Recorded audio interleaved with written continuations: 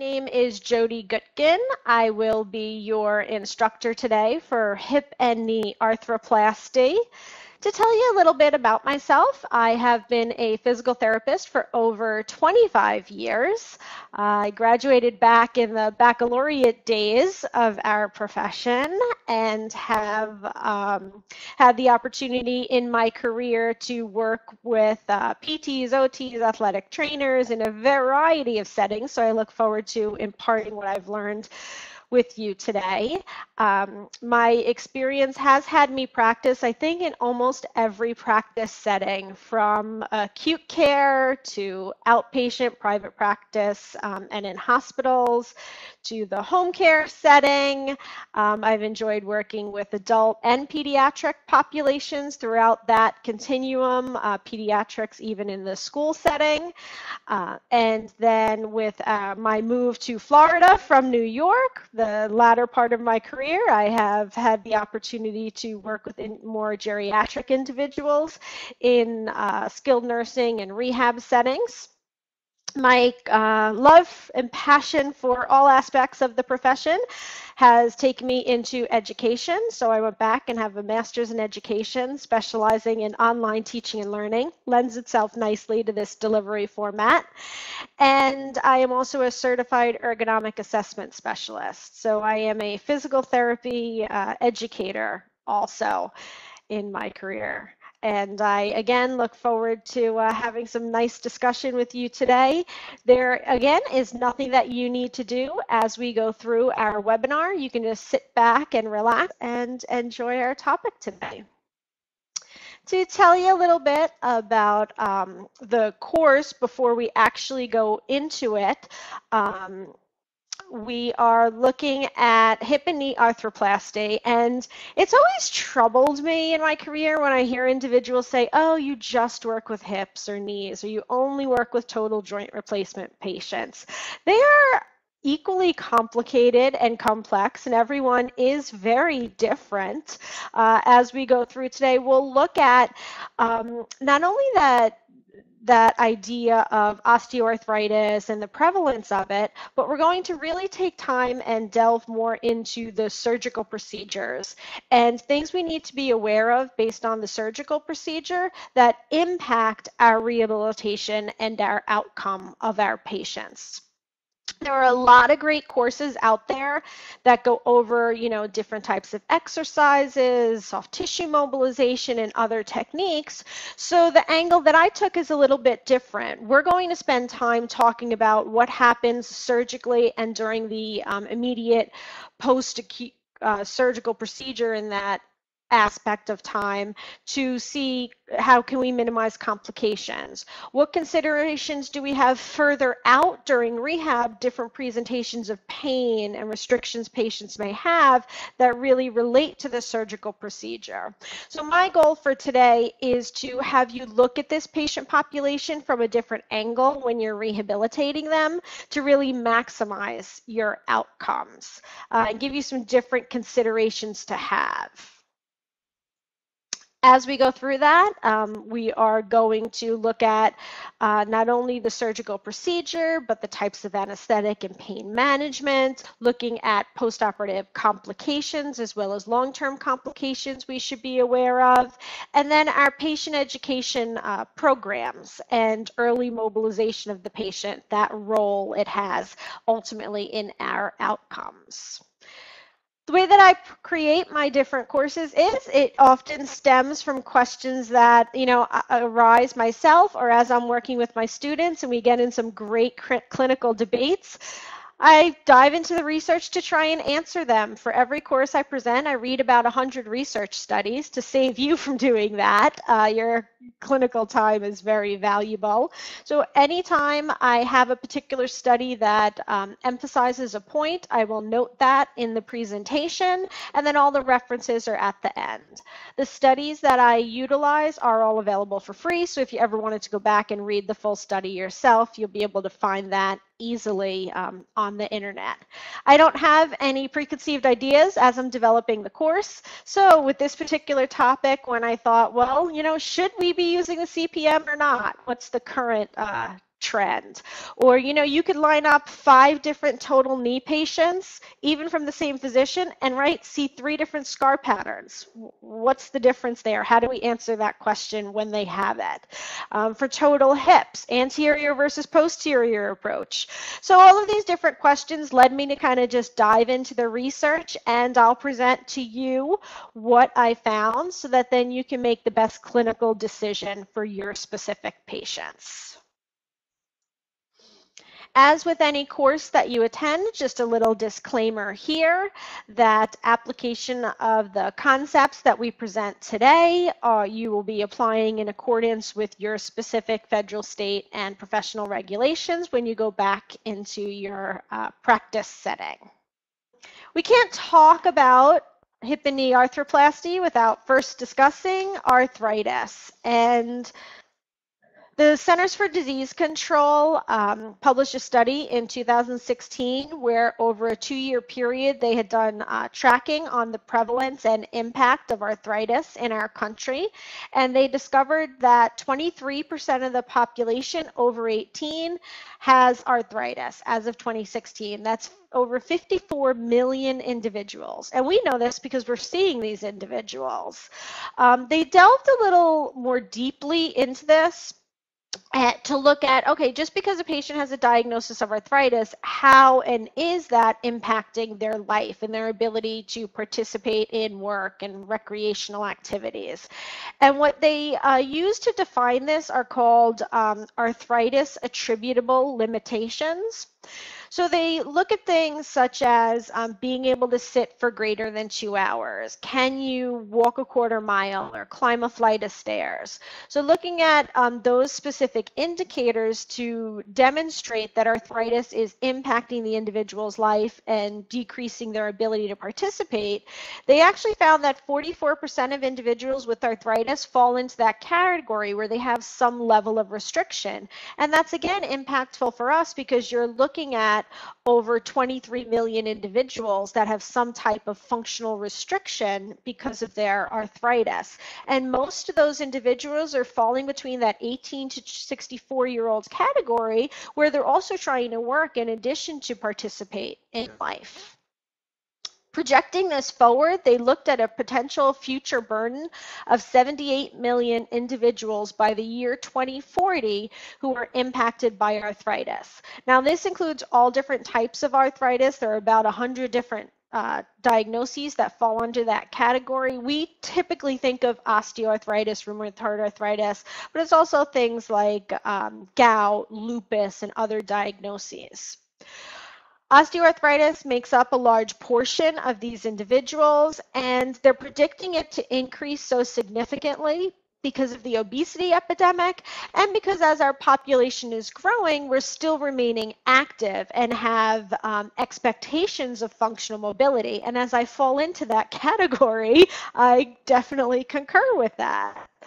So this impact is important for us to consider when we look at arthritis. As I said, osteoarthritis is the most common, and arthritis is the most common cause of disability in the United States. It's held that title for about 15 years, which is a long period of time, and this is despite all the different advances that we do have. They look at in different states the distribution of individuals with arthritis, and I thought it was really interesting to find that there were more individuals with arthritis in Maine, Mississippi, and Tennessee. Those were the highest ranking states, whereas California and Florida, where you think of individuals maybe retiring to the sun, actually had lower incidence. Can't explain it, but an interesting fact that I came across. And again, 1 in 25 individuals have those restrictions that are limiting their functional mobility. And as clinicians, we're forward thinking to realize that if someone has a restriction in their functional mobility, that places them at greater risk of falling, 2.5 times actually, because of having a diagnosis of arthritis, and then for other sequelae. So the impact of arthritis is not only on function for individuals in the working population, it also has a significant cost and financial burden on society.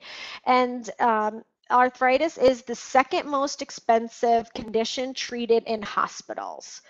That is totaling around $16 billion. That is a lot of money. And for private pay, it incorporates the highest amount of the payouts that are occurring for private pay. When we think about this as clinicians, what does the data actually mean? What we should consider is that osteoarthritis is more expensive in terms of hospitalizations than live births in the year. So what's happening is these individuals that are going in for their surgical procedure to improve their function and have a better quality of life, something must be happening. And what happens is there tends to be a loop sometimes where the individual has complications and then they have a readmit to the hospital. So that makes it a prolonged rehab, not as strong of an outcome, and again, more expensive. Comorbidities play a significant role. And in all of our disciplines, PT, OT, and athletic training, we're looking at our patients holistically, which I can tell you is definitely a shift from when I was, training 30 years ago.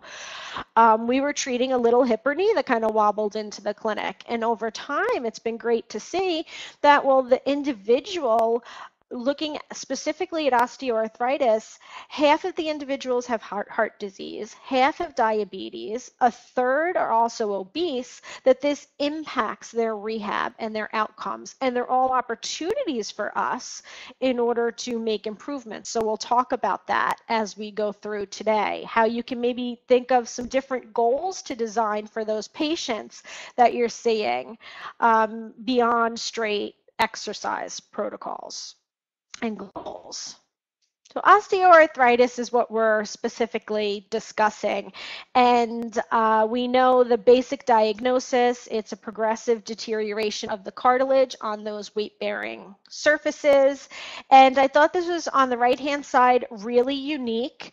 It is a watercolor and ink painting from 1886 of osteoarthritis.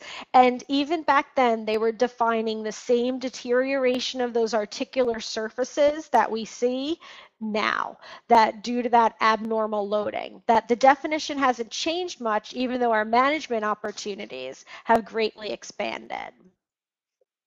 When we look at osteoarthritis, it is a progression, and this might help explain why some patients coming in with the same diagnosis, let's say into outpatient or rehab, that have not undergone surgical arthroplasty, some progress well, some do not have as positive as an outcome, maybe their pain remains or their restriction, and understanding this progression of osteoarthritis might give you a little more insight if you have the opportunity to look at some of the radiologic or surgical findings from the physician. What happens with osteoarthritis in stage 1? We know that there is a breakdown of the cartilage for the patient. So over time, normally we have low levels of synthesizing and degradation of our cartilage lining based on the activities and the wear and tear that we're participating in. Unfortunately, as we age, or if there's a trauma that occurs at a younger age, the tissues can't adapt as well. So we see that those chondrocytes, they are not differentiating completely, that they're unable to produce a good, strong collagen matrix, and we start to see our patient progressing through these different stages of osteoarthritis that lead to progressive joint deterioration. Without that strong collagen matrix, it is thinner, it is unable to accept loading as well, it's more disorganized in nature, and we start to see what's called fibrillation of the layers. So if you read reporting and you hear fibrillation, that lets you know the patient's somewhere in a stage 2 osteoarthritis progression. That's a softening of the articular cartilage. They start to get some vertical clefts in there where they're shift in the matrix, and then this deterioration continues to the point where patients in later stages of osteoarthritis, they have a full-blown inflammatory response of the synovium, and this the remodeling enzymes that are present trying to control that inflammatory process and heal the area are just not successful. So that's when we start to see that significant change in joint architecture that we associate with osteoarthritis. What that looks like on radiologic examination, and I've always enjoyed being able to pull the x-rays on my patients and take a look at them. Depending on the setting that you're in, you might get to see a copy of that report. We're looking for these typical findings that we see recognized as osteoarthritis. So on radiologic examination, we see a loss of the joint space here. This is a hip with osteoarthritis. We see between the femoral head here and the acetabulum, there is no joint space that's occurring.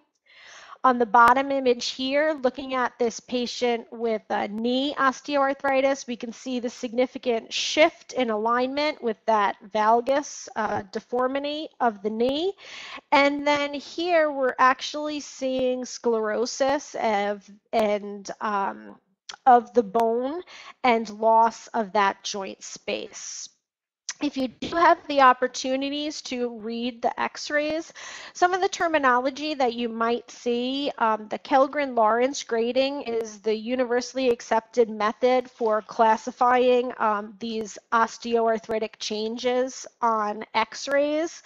And it's going to look at the characteristics that we just discussed and assign a grade from 1 to 4 in terms of the severity of deterioration. They found that there's good intra and intertester reliability with this particular scale, and they actually found that the correlation between clinical presentation and pain, restriction, things of that nature correlates well to this grading scale. As we look ahead in our professions to possibility of more direct access, it's important that we're able to understand some of these diagnostic testings a little bit more deeply. Often patients with arthritis of the hip and knee, more so of the knee, may undergo an arthroscopy in order to have an analysis of the joint surfaces. So the outer bridge classification is going to look at the integrity of that articular cartilage itself as opposed to the joint alignment on the radiologic examination. And again, this is a grading scale from 0 to 4, where 0 is normal and 4 is leading to that subchondral exposed bone. A grade of 1 to 2 is considered mild to moderate arthritis or early arthritis, and a grade 3 to 4 is more severe changes of the articular surfaces, and that's if your patient's diagnosed with more of an advanced type of arthritis. And again, it looks like how deteriorated is that cartilage. And this all correlates with the clinical presentation that we see for the patient of joint pain, morning stiffness, and restricted range of motion, that crepitus, that grinding of the joint surfaces. Specifically with knee and hip, we see some hallmark kind of changes. Our hip patients often are going to complain that groin and buttock pain or anterior medial thigh pain for that referral pattern from the joint. Our knee patients, we might start to see some of that genu-valgus type of change or medial compartment structures being more stressed. So we see a lot of different clinical presentations for our patients with arthritis, and what we do clinically is conservative management. We're going to use exercise in order to strengthen, try to provide more support in external structures. We're going to look at our patient education to decrease forces on the surfaces. We may start managing some of the comorbidities of weight and diabetes, and we have all these different options in order to try and manage our patient, with our goal being to decrease pain, increase mobility, and increase the function for the patients. We'll look at fall avoidance also for the patient. We'll consider activities, and this is reinforced by the research, that are not applying additional compressive forces to the joint surfaces. So maybe you're picking aquatics over running for your patient with arthritis. So we know all this. These are all of our traditional management methods. Some additional things that we should be considering are for our patients with knee osteoarthritis, we're going to look at orthotics for the patient. We're going to potentially consider if orthotic is something that can assist with some of the shock absorption, so less is transmitted up the chain to the knee, or some different types of orthotics that can actually provide stability to the knee joint and control the alignment for more normal movement. In 2015, there was a large study where they pulled other reports. They did a systematic review of 13 studies, looking at all the different types of orthotics, whether it's a neoprene knee brace or some type of orthotic or wedge in the shoe to then change the forces up the kinematic chain. And what they found is that there really was no one particular type of orthosis that was most beneficial for those patients with the knee osteoarthritis. So again, it might just be something to consider based on your individual patients. Looking at clinical guidelines, I tried to find kind of some standards that are out there for osteoarthritis that might be the same across the different resources that are available. So I went to the guidelines for the American Academy of Orthopedic Surgeons, the National Institute of Healthcare Excellence, the European Society of Clinical and Economic Aspects of Osteoarthritis, and I love looking international because we're not in a bubble here in the United States, and some of you may not even be in the United States. But what I found is, while there was no one set list of this is what you should do, this is how best to manage the patients, there was definitely some consensus among the organizations as to what not to do, what is not beneficial for our patients with osteoarthritis. And one of the first things on the list are nutraceuticals. So we know everyone is looking at going more natural remedies that are out there, and a while back, there was a huge push for glucosamine and chondroitin, and you may still have some patients that are taking that. The thought was that this particular dietary supplement was going to help grow and repair the cartilage in the joint. There were studies done with over 1,600 participants, and it was not found to have a benefit. So this is not recommended as a management strategy. Acupuncture is another example where they attributed any clinical change just to maybe the contact from the needles, and they didn't use the word placebo, but maybe an alternative benefit, nothing really specific to change the impact of that osteoarthritis and improve function for the patients. And then the last one that you may have heard of is the hyaluronic acid. And this is hyaluronic acid is actually extracted from the comb of the rooster. It's the rooster picture there. And this started back in Japan in the late 1980s. It kind of wandered its way to Canada, Europe, and made it to the United States in just before the millennium. And what they thought was by injecting this acid into the joints, that it would enhance the synovial nourishment. It would have anti-nociceptive, anti-inflammatory processes. Unfortunately, that is just not the case. So this is not recommended by all these various organizations. Where we are seeing a strong recommendation is with prolotherapy. They're finding that prolotherapy is showing promise.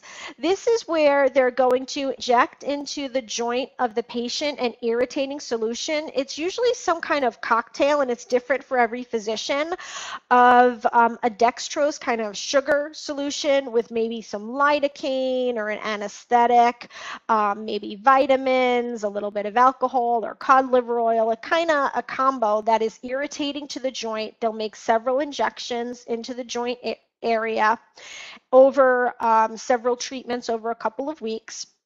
And the theory behind this is that they are going to stimulate an inflammatory response by irritating the structures in the area. And in response, the body is going to go through its normal healing process and in part heal the cartilage in the joint and stimulate that collagen regrowth. So it's showing potential promise that it is working for some patients. What's important for us to understand as clinicians is it is the complete opposite of cortisone injections. So if your patient just says they went for an injection, you really need to understand, did they have prolotherapy or did they have a cortisone injection? Cortisone injection is anti-inflammatory. That's calming down the inflammation that may be creating the pain and contributing to the decreased mobility. Prolotherapy is creating an irritating inflammatory response to stimulate the healing. So that patient who received prolotherapy, we do not want to have them taking anti-inflammatory medications. We don't prescribe that, but we can reinforce that if it's what the physician advised. You're not using cryotherapy to calm down inflammation on those patients. And we're actually going to restrict mobility of that patient maybe for a week, meaning they're not inactive, but we're not being aggressive in our exercise because, again, there's a controlled inflammatory response going on in there. So it's really important for about those first 7 days that we're cautious in these areas and that you understand what type of injection your patient received.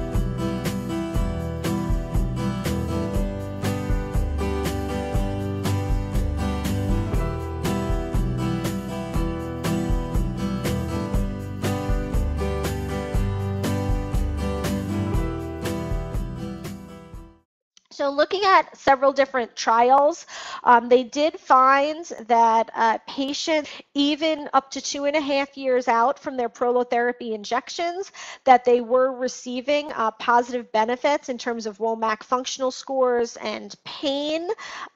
So it is, again, showing some promise here for our patients.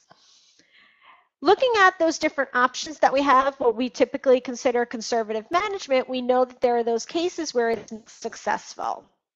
So for those patients with their hip and knee joint and arthritis that have not been able to be managed by conservative techniques, we're looking more at them having to undergo an arthroplasty. So first we're going to take a look at our knee patients, and just a quick little reminder of our knee ligaments in particular, because they do come into play with the different surgical techniques.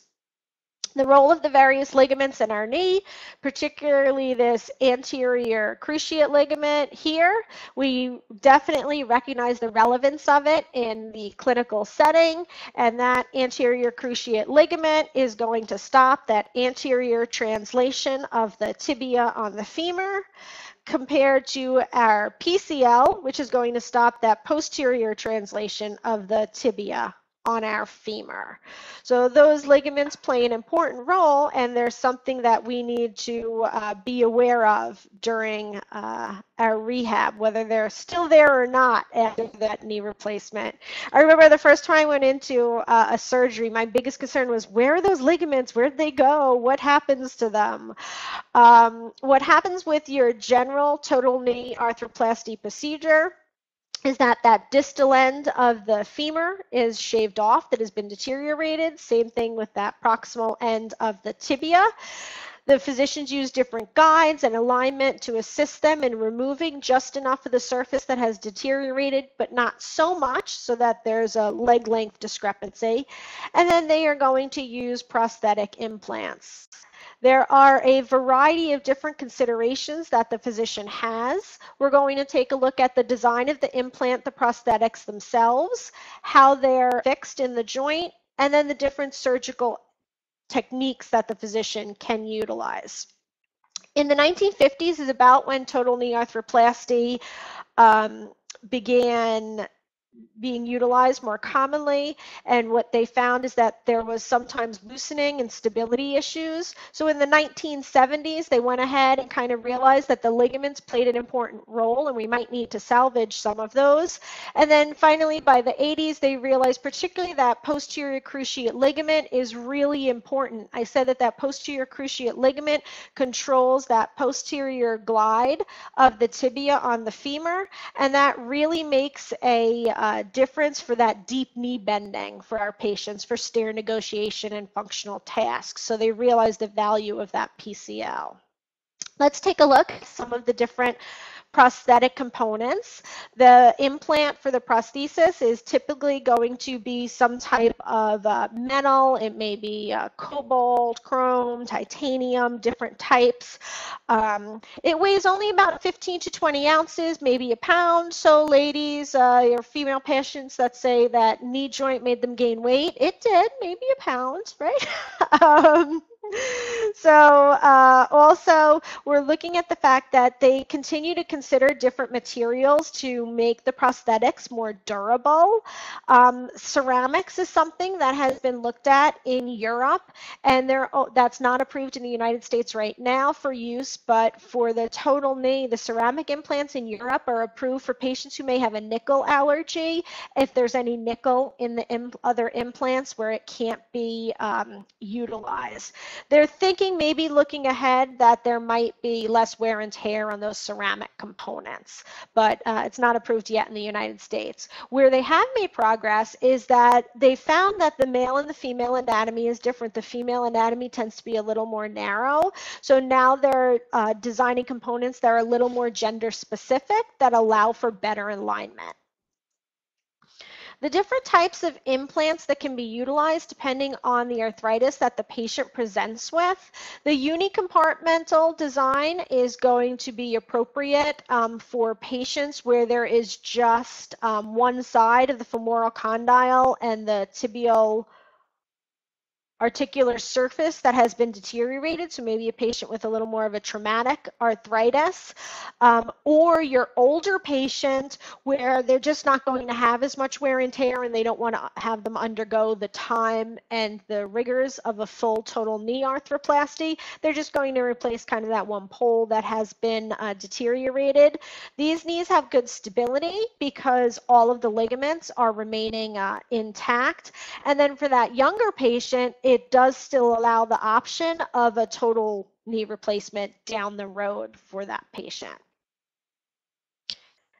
Another type of implant design is the bilateral cruciate retaining design. So in this one, they are keeping both the ACL as well as the PCL intact for the patient. So with arthritis, what tends to happen is, we said in the later stages that inflammation of the synovium can cause deterioration of the ligaments also.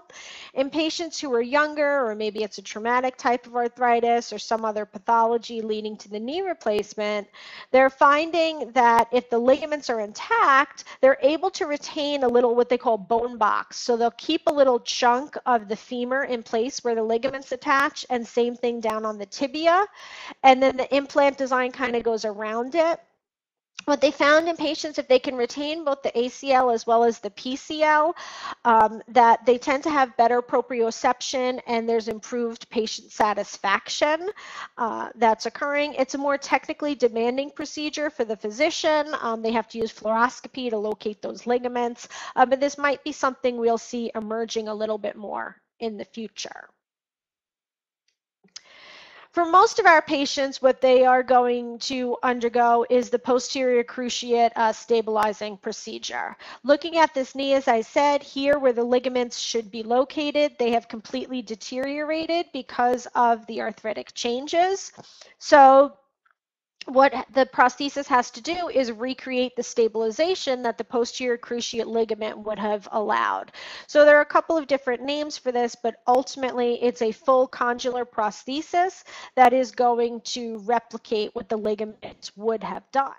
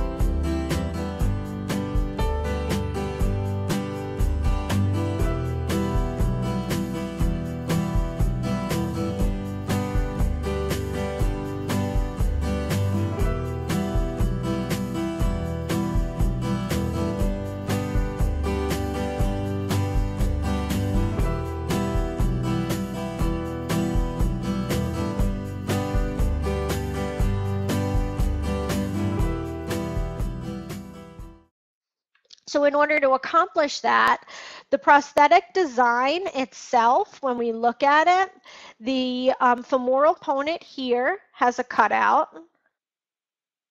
And then the tibial component, I'll use a different color here. You see it has this little lip coming up. And what they call that kind of little hook in the polyethylene component of the tibial portion is going to lock in to the cam, which is the opening in the femoral component. So as the patient bends, it kind of locks in to stop that gliding. So we can see it's sticking up a little bit right here through the prosthetic component. So this is what's going to stop that translation posteriorly of the tibia on the femur with that deep knee bending. What they find is that there's easier balancing of contractures for patients when they take out both the ligaments and allows greater range of motion. Unfortunately, what they find sometimes in patients that do have both ligaments removed is that there are some other types of shifting that occur in the joint that can lead to loosening.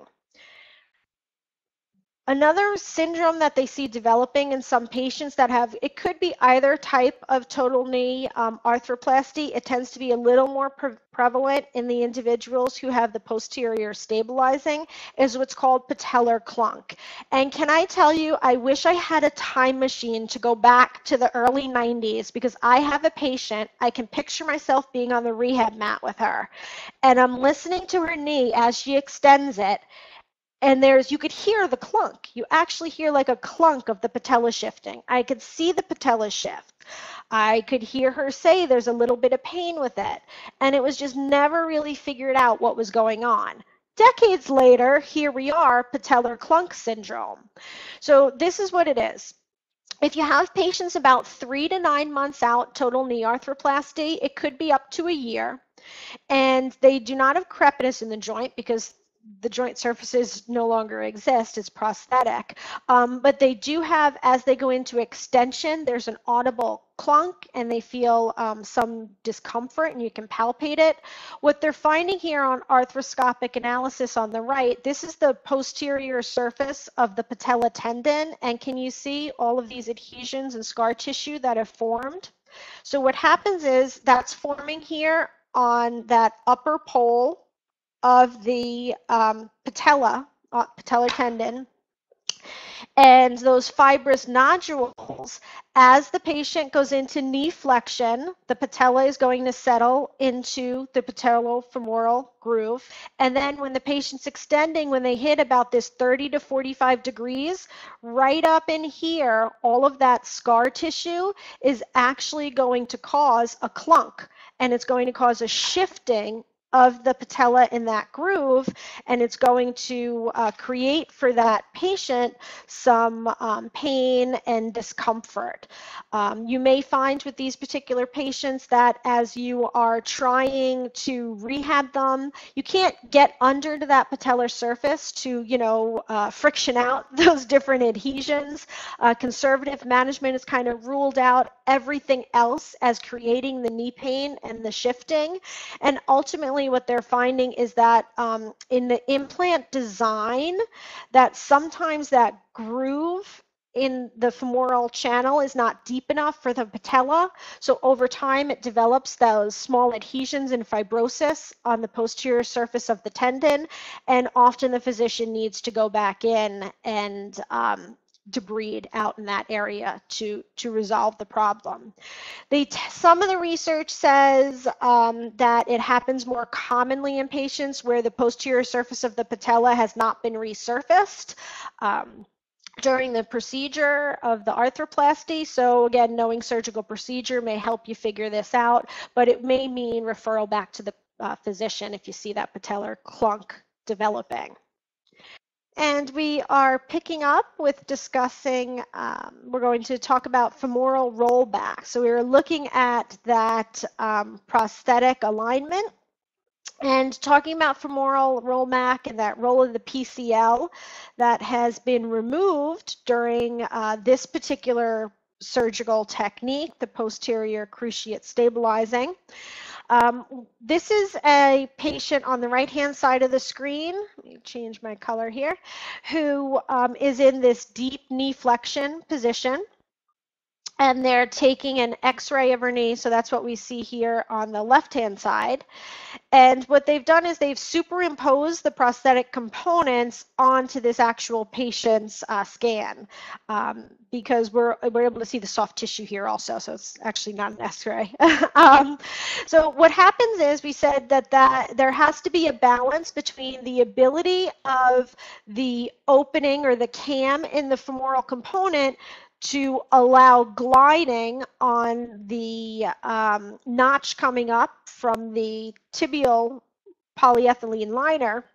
There has to be a balance of allowing that motion to occur, but also not allowing that slippage. The reason this is really important is because we have all of this soft tissue here posteriorly in the joint that we don't want to cause compression on the tendons. Most tonal knee replacements, they're saying typical design of them are allowing about 120 degrees maximal knee flexion. And that's important to know because, we're not looking at getting much more than that out of our patients. Unless they have a newer design model, some of those models allow up to 150 degrees of deep knee flexion. Again, that would depend on the soft tissue allowance by the patient, but it's something to ask your physician kind of what range you expect in the model that you have, because what do our knee patients do? They compete. They see who has how much motion. And for some, it might not be your rehab. It might not be the patient. It just might be the design of the prosthesis. So what happens is, as this patient goes into deep knee flexion, as we said, this tibia is naturally going to shift slightly posterior on the femur, and that should check or stop. And that's where it's stopping about at that 100 to 150 degrees, depending on the design. The reason this is so important is because posteriorly here, we have those tendons of our hamstring coming in. And if it glides back too far, we're going to encroach on those tendons and potentially cause irritation of them. So that needs to be cautiously looked at by the physician and the companies that are manufacturing the prostheses. They're kind of making that balance there of not causing soft tissue damage, but allowing as much range of motion as possible while maintaining the integrity and stability of the prosthetic design.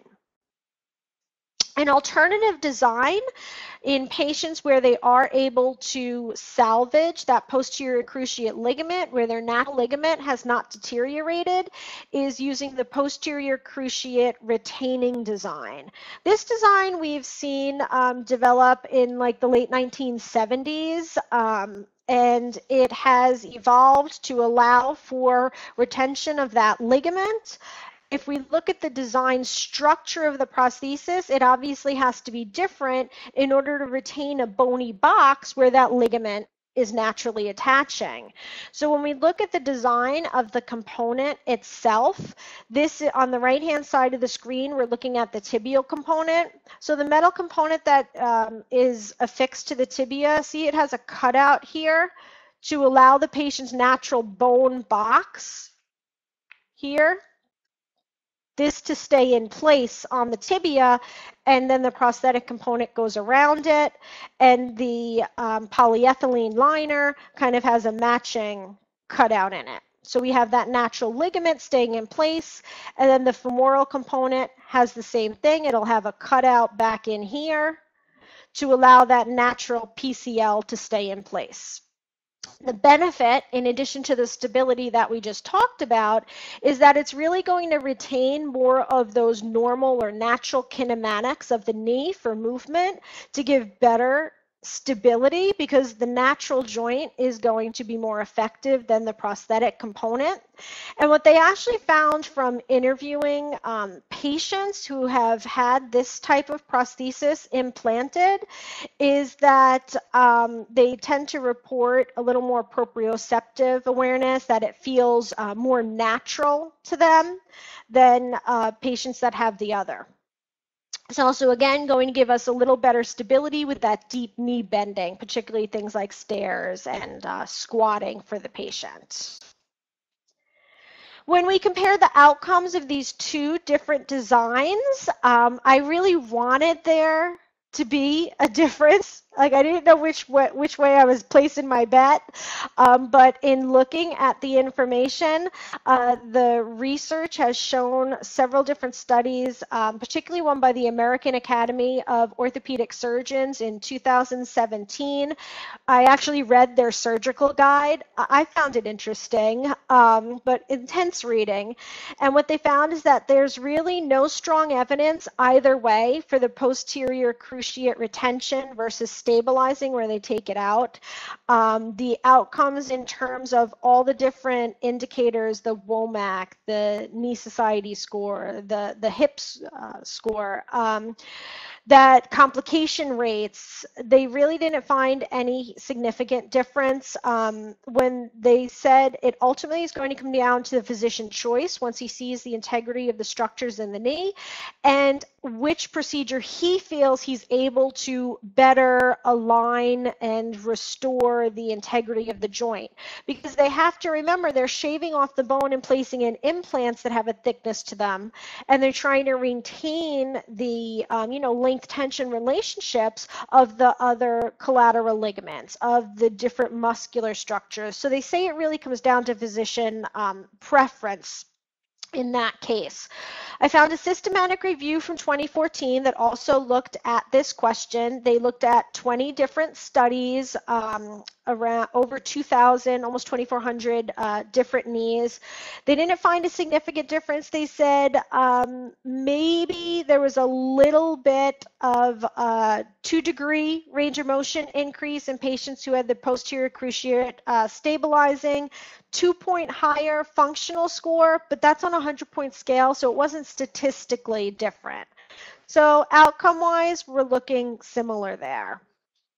Looking at the tibial component a little more specifically, because they're trying to look at longevity and function for patients. When they are applying this tibial component in the bottom right here, what you're seeing in the top portion, I should use a different color, here we go, top portion here is that femoral component, here is our patella getting its button over here, and then here is our tibial component. It's amazing they can find anything in there, right?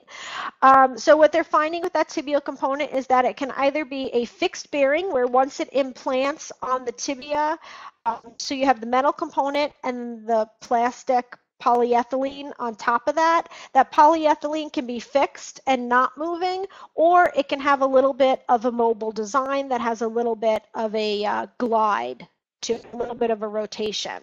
The fixed bearing design, what they're finding is similar to the natural cartilage, that if there's not, perfect alignment, let's say the patient has a little valgus or varus, or their functional activities are putting pressure more in one area, as it glides, kind of like the brake pads on your car, what's going to happen? It's going to wear out at that single point of contact.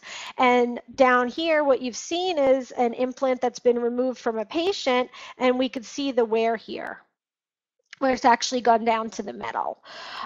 So that's a concern with this particular design, because as that wears out, it's going to release ions into the surrounding area and little particulate, and this can change pain and function in your patient. So do think about further out in rehab, patients that have that pain pattern presenting, where you've kind of ruled out everything else, it might be wear of the component.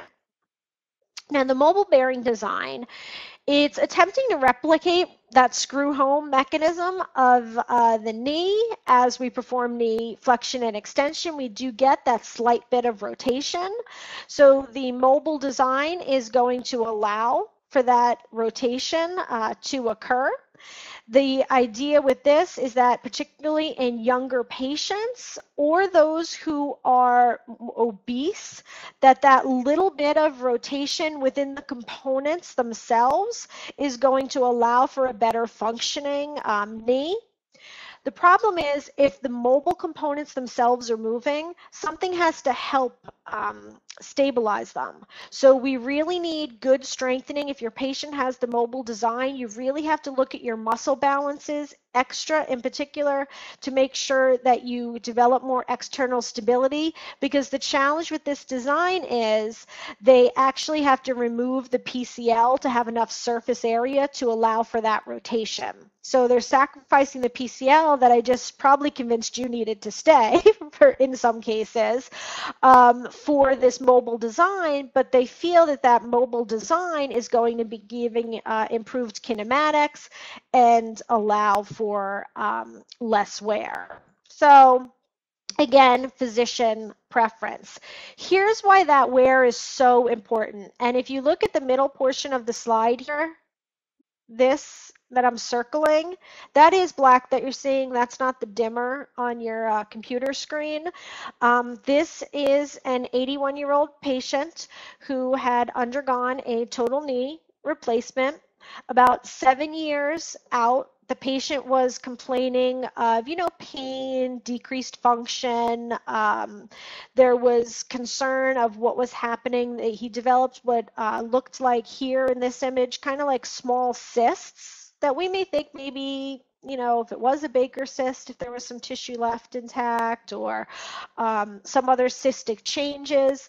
They went in and aspirated those for the patient. Aspiration didn't reveal anything. We're thinking maybe, right, it could be a sarcoma, because looking at his knee on the far left here, this is a nice healed incision, a little bit edematous and swollen, but other than that, what we would think a relatively intact knee that we would be trying to conservatively manage. What ended up happening is they did a biopsy of this patient, and the patient had metallosis. So the the bearing had actually, the polyethylene had worn out on this patient during those 7 years. And here it is on the right. You can see the wear, and it wore down to the point where then the metal was grinding on the metal with the little particulate being released into the patient's surrounding area, and that's all the black that you see. You're seeing the body try to engulf that. So this particular patient underwent osteolysis, and there were other changings in the surrounding bone structure and other tissues. We never know what's happening underneath there, so this is where that referral and communication with the physician is important. This patient had a great outcome because the team did communicate.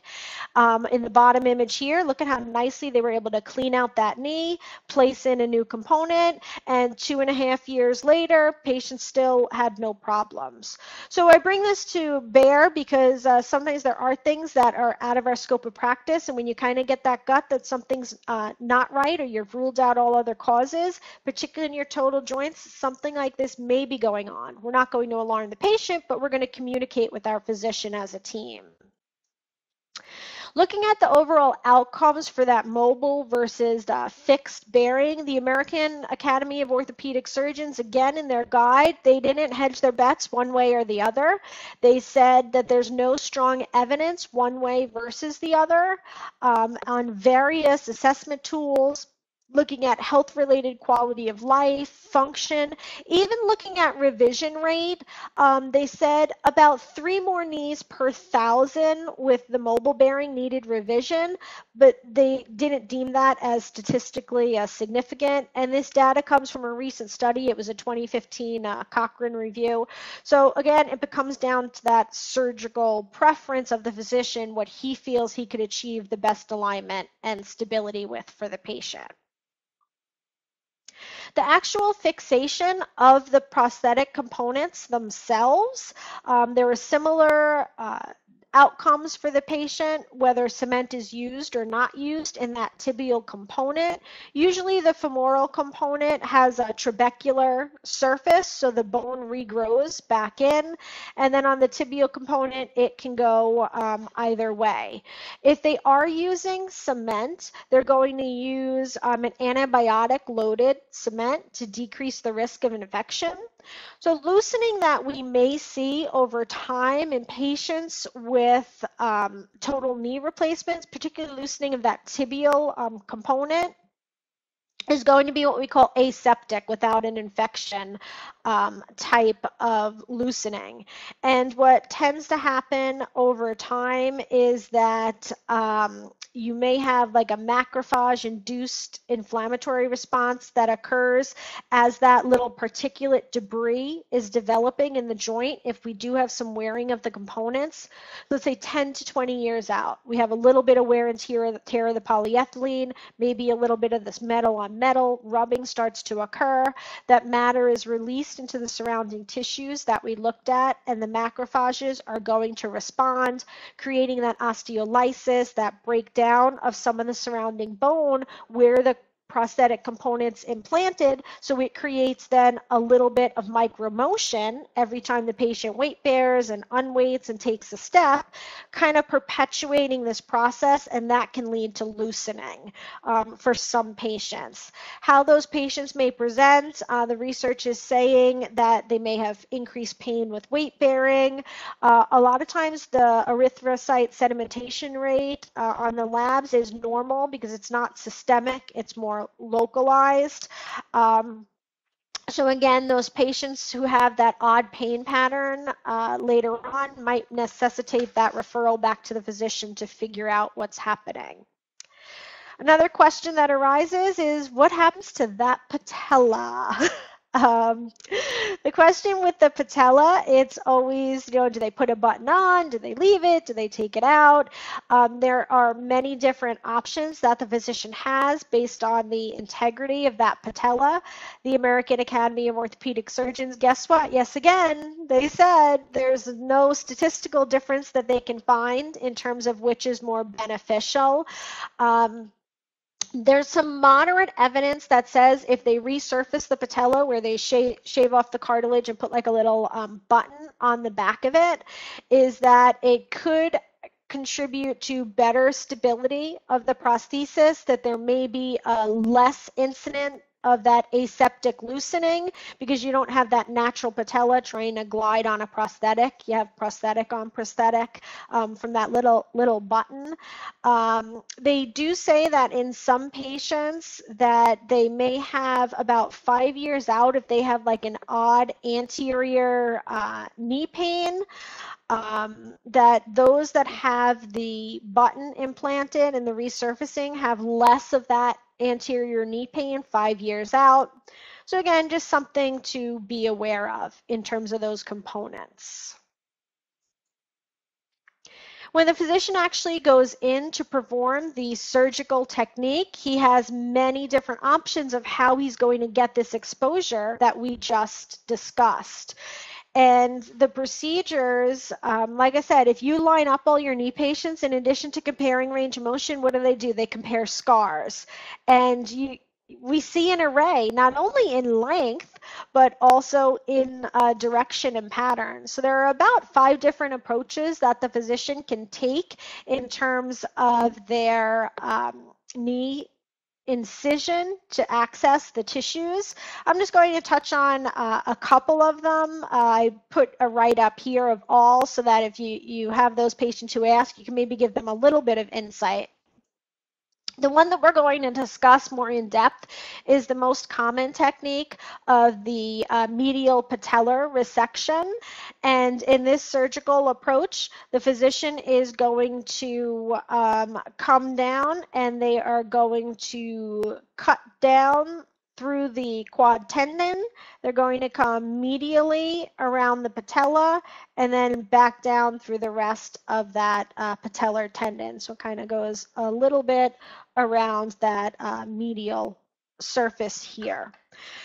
What they found is by doing that procedure, if you look down here on the bottom right, what they're able to do then is when they flex that knee a little bit, they can take this patella now and they can flip it back to get good exposure of the joint surfaces for the patient.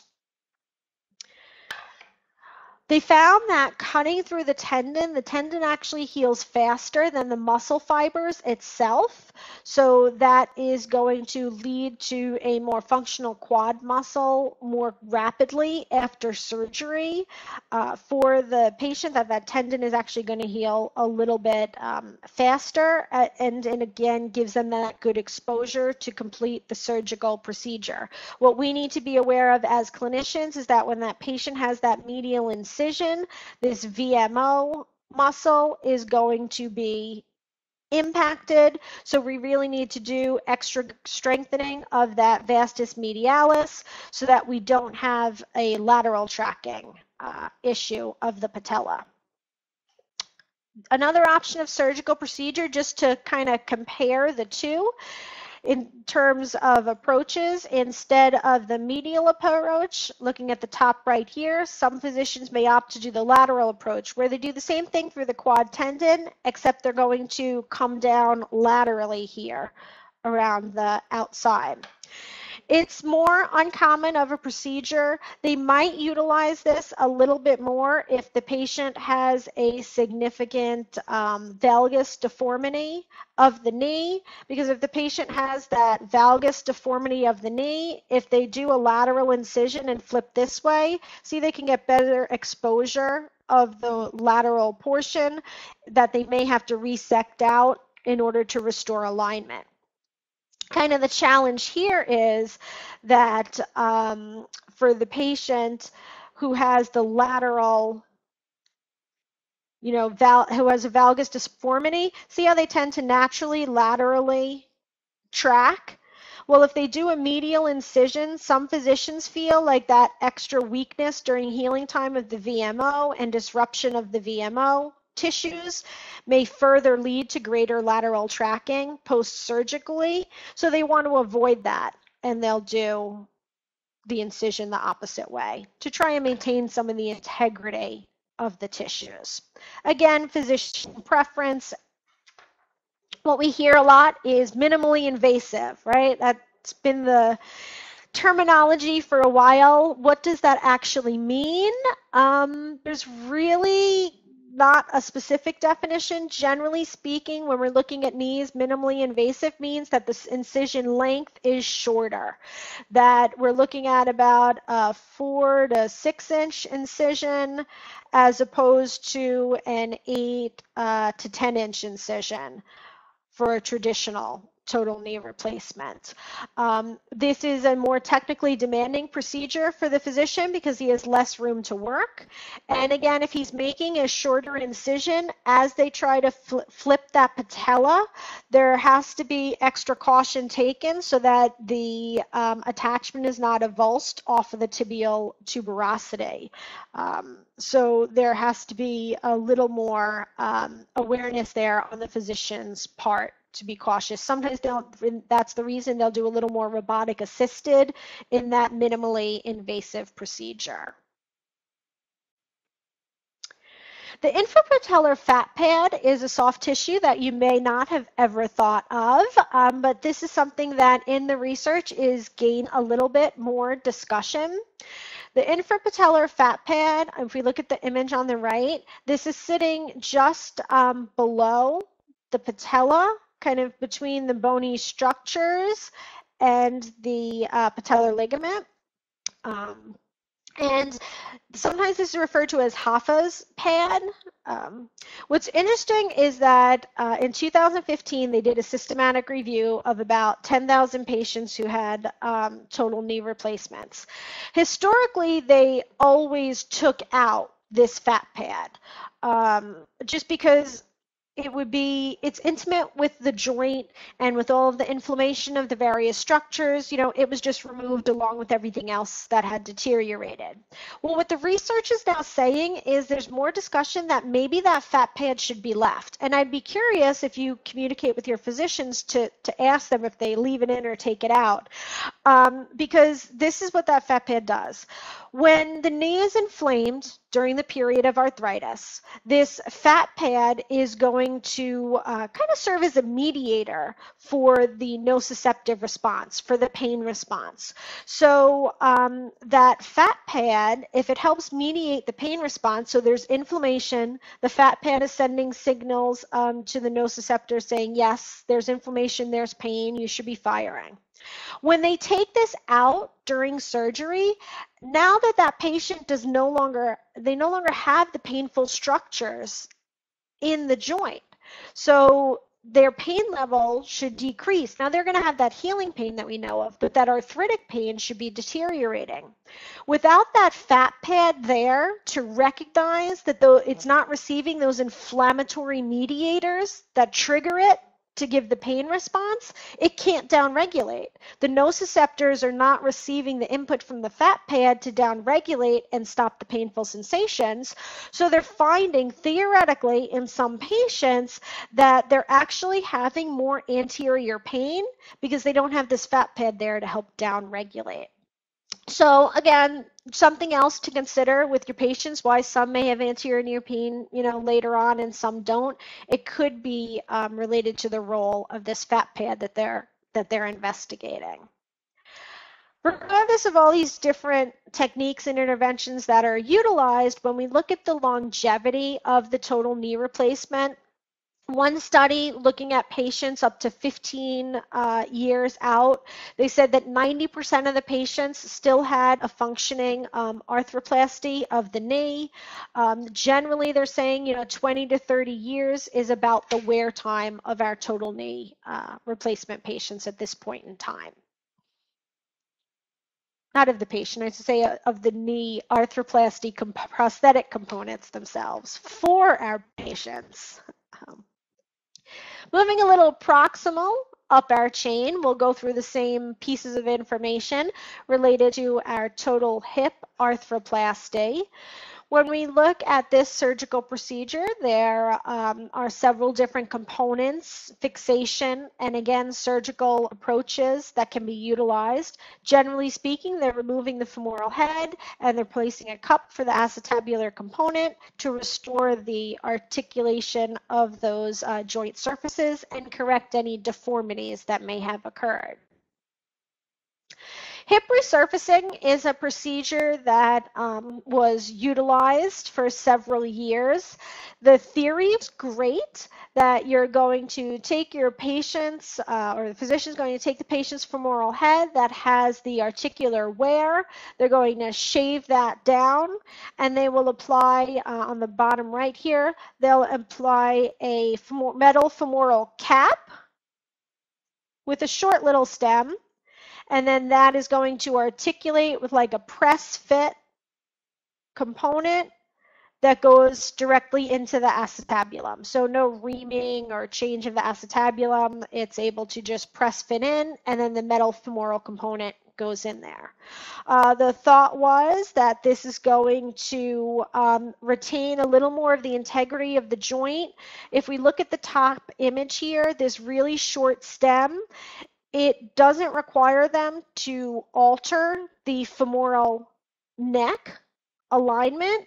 So the theory was it retained better articulation. Problem is, as I said, it's metal on metal. What happens to our car brakes when we have metal on metal, right? We have wearing and fragmentation. The FDA has actually put out a warning related to these hip resurfacing procedures, saying very definitively metal ions from a metal on metal implant will enter the bloodstream. So when your patient says that they have had hip resurfacing or a part of my hip replaced, or if you're not positive it is a total hip replacement, and they didn't have a fracture where you can confirm it's a ORIF, if you think they have a hip resurfacing, we really need to be cautious with these patients, whether you're seeing them for their hip or something else and it comes up in conversation, because we're seeing long-term dire effects for these particular patients. What happens is the repeated articulation creates little metal ions that are going to be released into the patient's surrounding tissues.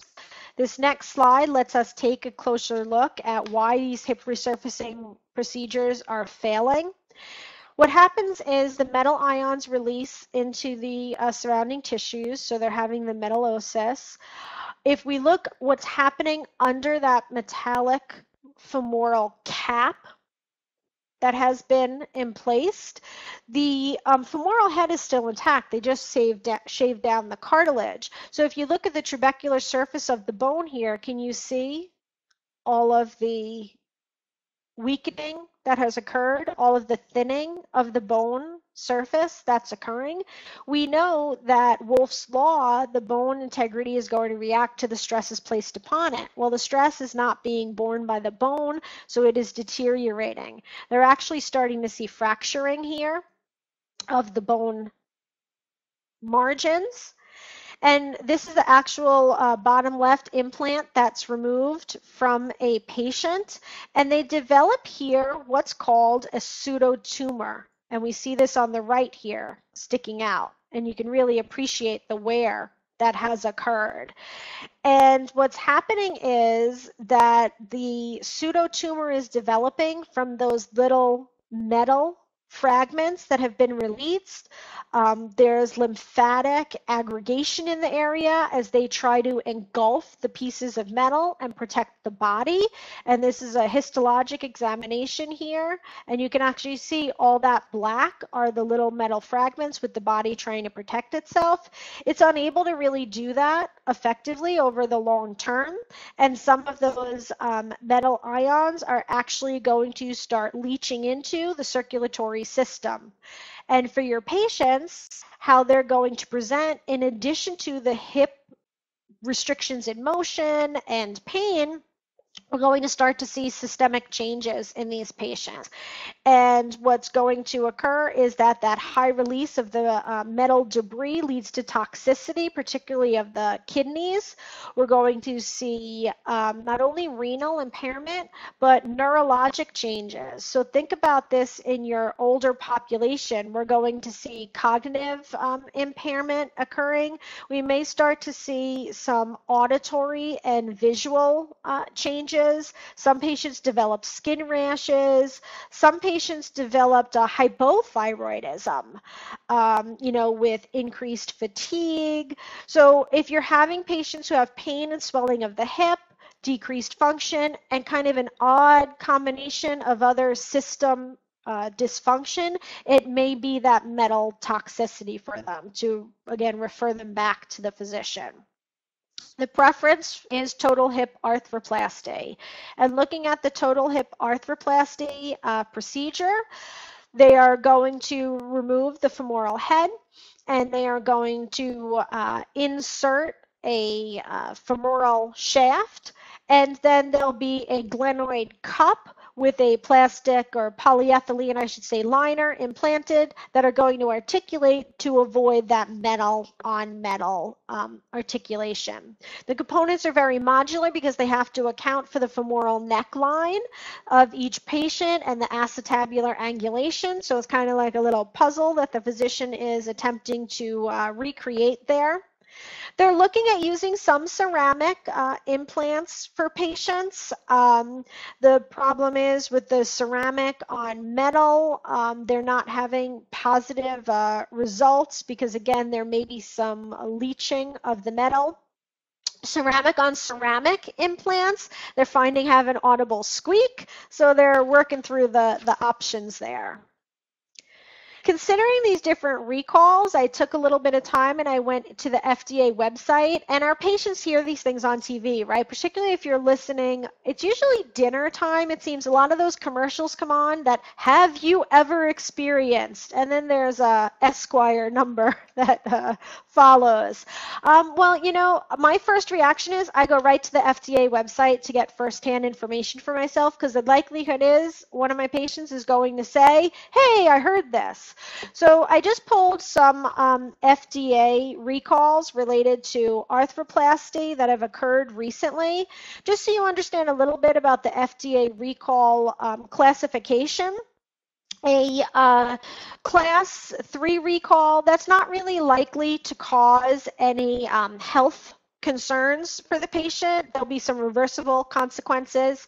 A level or class 2 recall may cause some temporary medical compromise, and a class 1 recall is going to have a reasonable probability that it will cause adverse effects or death for the patient. So those class 1 recalls that I pulled, one of them in 2016 was for one of the tools that they utilized to implant the acetabular cup.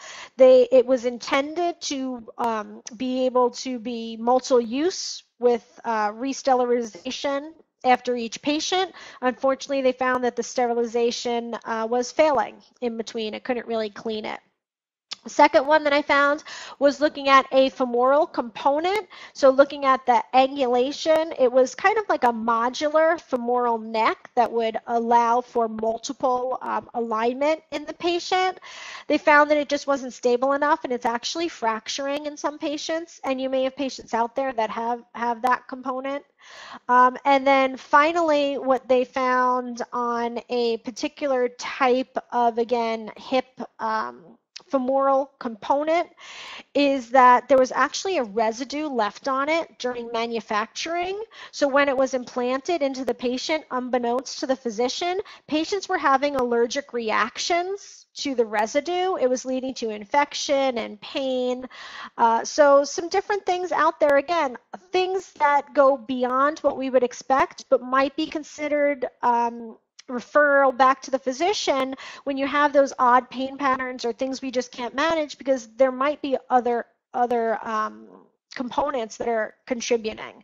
The only knee recall that I found was that it was a mislabeling of a package, and the physician clearly realized that when he opened it up, so it didn't lead to any consequence.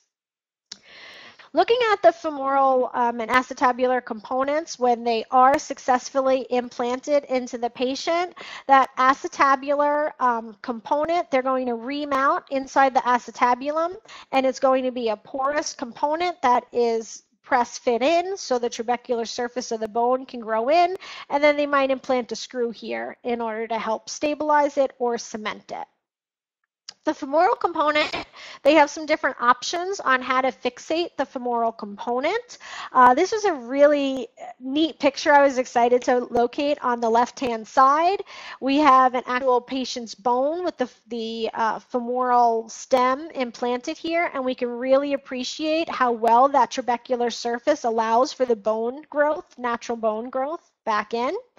Or they may use cementing that they're going to remount the femoral shaft and then they're going to implant cement for the patient and then fit in the femoral component. Looking at our outcomes on the cemented versus the cementless for patients, what they're finding is that they do not need to utilize the cement. They prefer that trabecular surface that the natural bone goes into. For our younger patients who have a really healthy, good bone stock, patient who has osteoporosis, they're more likely to opt for that cement in order to give stabilization. The idea here is that they want to limit the opportunity for a loosening failure among patients. So they're finding that in our younger patients, the cementless is having still good stability for those patients decades out.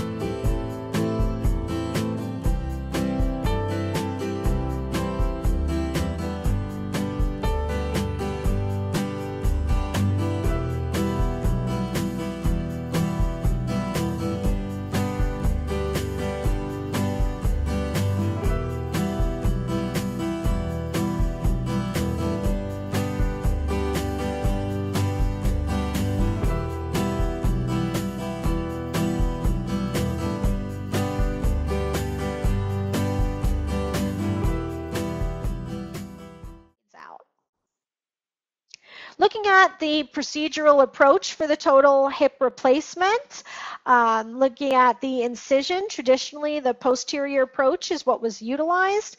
They're going to come in along this yellow line here for our patients, split between the glute max for the patient. The incision is going to come posterior lateral for them. And what they're finding for patients as they go through this particular procedure with that posterior approach, they say that this is better visualization of the entire hip. We can see here is our femoral head being resected out for the patient. We can imagine now why our patients are in so much pain because this is very traumatizing.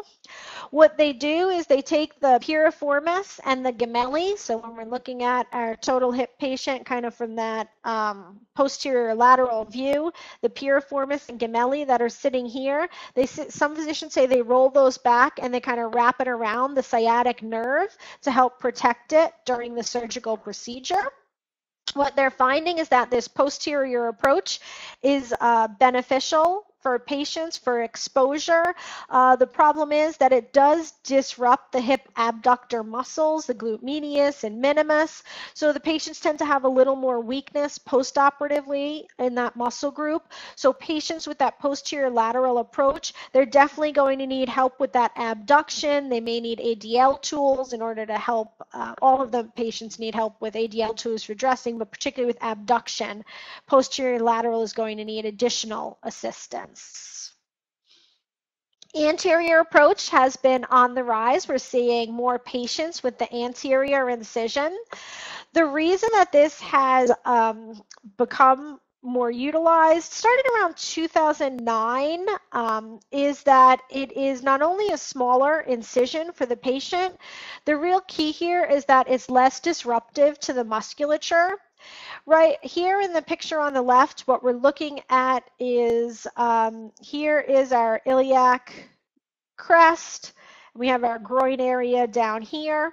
So what we can see is the sartorius muscle of our patient here is going from the ASIS diagonal down.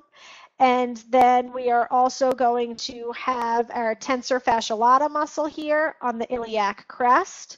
And in that anterior femoral triangle, they kind of create just like a natural space that can just be opened up by the physician without disrupting any of the musculature.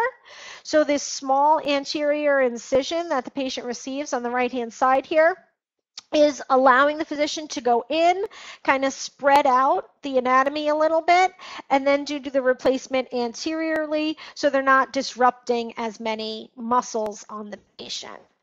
The challenge is that they have to have a different type of table in order to perform this. If you see, the patient here is lying on their left side with the right leg up. That'll be the surgical leg. And the reason that they have to have the special table for the patient when they're undergoing the procedure is they actually have to dislocate the hip. So they need to extend, adduct, and rotate the hip to pop it out for this procedure. So they need the different table. Takes a little bit more expertise for the physician, but again, the key here is that they're finding patients are able to be a little more functional earlier on after rehab because the surgical procedure is less disruptive. On the downside, like I said, it requires specific equipment in order to be performed, so a little more of a learning curve for the physician also. When they compare the outcomes for patients, anterior versus posterior approach, there really is no significance in the clinical outcomes, which means the physician is making the right choice, the right patients. And what they're finding is that longitudinal studies looking about 12 months out of patients that have had both types of total hip replacements, there is a little bit better at 12 months, 3, 6, 9, kind of 12 months out of patients with that anterior approach. They're finding that they have a better improvement of their function early on because of that less disruption to the soft tissue.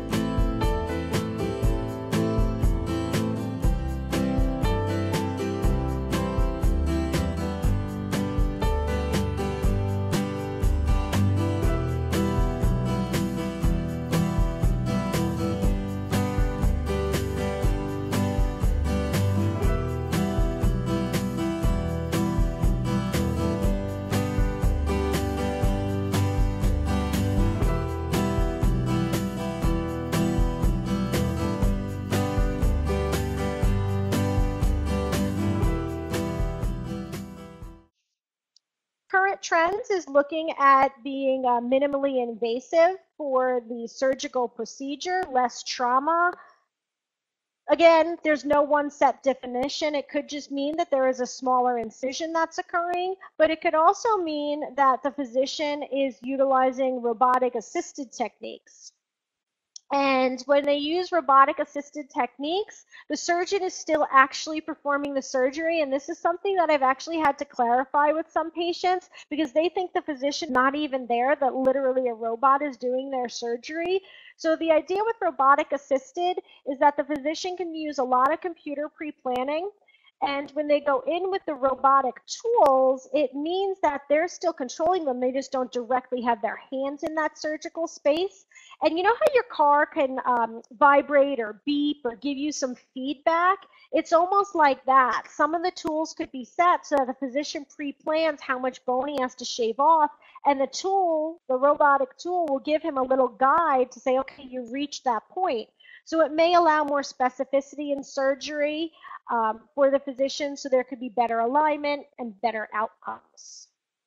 When they look at that possibility in the research, they're actually finding that there can be improved alignment and stability. Their debate is still out there as to whether or not the dislocation rate is changed, but generally speaking, the research is saying they're seeing similar results with the robotic assisted as well as the traditional technique, that it really comes down to physician skill. When we think about dislocation, we all know the classic total hip precautions for our patients that we are looking at, avoiding putting patient in position because there has been loss now of the joint capsule that normally provided stability to this joint. It has been removed.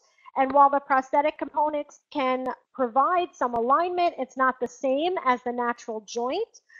Generally, what they're finding is that matching patients up for gender, surgical technique, comorbidities. They're really finding that there's not any change in the rate of dislocation between the anterior versus posterior approach. What it comes down to is just actually having the patient follow those precautions. So looking at those anterior hip precautions, the concern is going to be that if the patient goes into an extended as well as an adducted and externally rotated position, that's when the hip can dislocate. And OTs, I think, are probably thinking more of precautions with this than those of us in PT and athletic training, because with a lot of ADLs, if you're standing in a closed chain position, you want to watch. You don't want the patient to turn away. So if they're at their kitchen table or their counter and they turn their upper body and they reach back, that creates that dislocation position. So you want to be cautious there. Looking at our total hip posterior precautions, when a patient has a posterior total hip precaution and the incision is here and disruption of those tissues, we're going to watch when the patient goes into flexion, adduction, and internal rotation would dislocate. So we're going to be cautious more here with our patients in terms of their bed mobility, in terms of their sitting, not getting into that deep hip flexion, because when they do sit in that deep hip flexion, that's when, particularly think of with toileting, where they flex forward and turn, that can lead to a dislocation risk. So you want to educate your patient on their total hip precautions post-operatively. Generally speaking, looking at post-operative precautions, Medicare is really looking at a different payment scale, and they are holding facilities much more accountable. They came out with a comprehensive care for joint replacement model where they're looking at hospital readmissions, and they are holding this facility responsible where the surgery was performed for the first 90 days of care for that patient. So any complications that a patient may incur during those first 90 days of care is going to be attributed back to that facility that completed the surgery. So the idea here is they're going with the quality first model. They're saying if you minimize complications, you're giving a better care to your patients, and guess what? You'll get reimbursed. So they're really looking at tracking the different types of complications, and facilities now actually have to report in the first 7 days, 30 days, and 90 days, the different types of complications that patients are experiencing. And this information is actually published out there. So patients they're consumers, they can shop different facilities, different physicians, and see who has the better outcomes. for us to be aware is that we play a role in diminishing some of these complications for our patient, regardless of what setting you're seeing them in and what rehab role you're playing.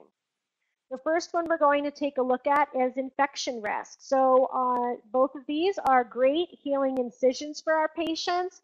Generally speaking, about 13 days out, these staples are going to be removed from the patient, a steri strip's applied, and the wound is healing well. This is what we want to say. This is not what happens with all patients. That are most common complications that are occurring for our total knees and our third most common complications for our hips are that infection that's setting in. So remember your patients, again, regardless of what you're treating them for, if you know they have a history of any joint replacement and they mention to you, I finally am going to spend that money and get my teeth replaced, make sure they're going for that prophylactic antibiotic medication before dental work, because that dental area, when work is done, it creates a portal of entry into the circulatory system for bacteria, of which there's a plethora in our mouth. And often that travels through the bloodstream to go to the sensitive areas, the foreign areas, and those joint replacements. So those patients have to meet with their physician first and be on prophylactic antibiotics before they go for dental work. So picking up with post-operative complications, particularly infection, looking at a patient's knee joint, example here, hip joint.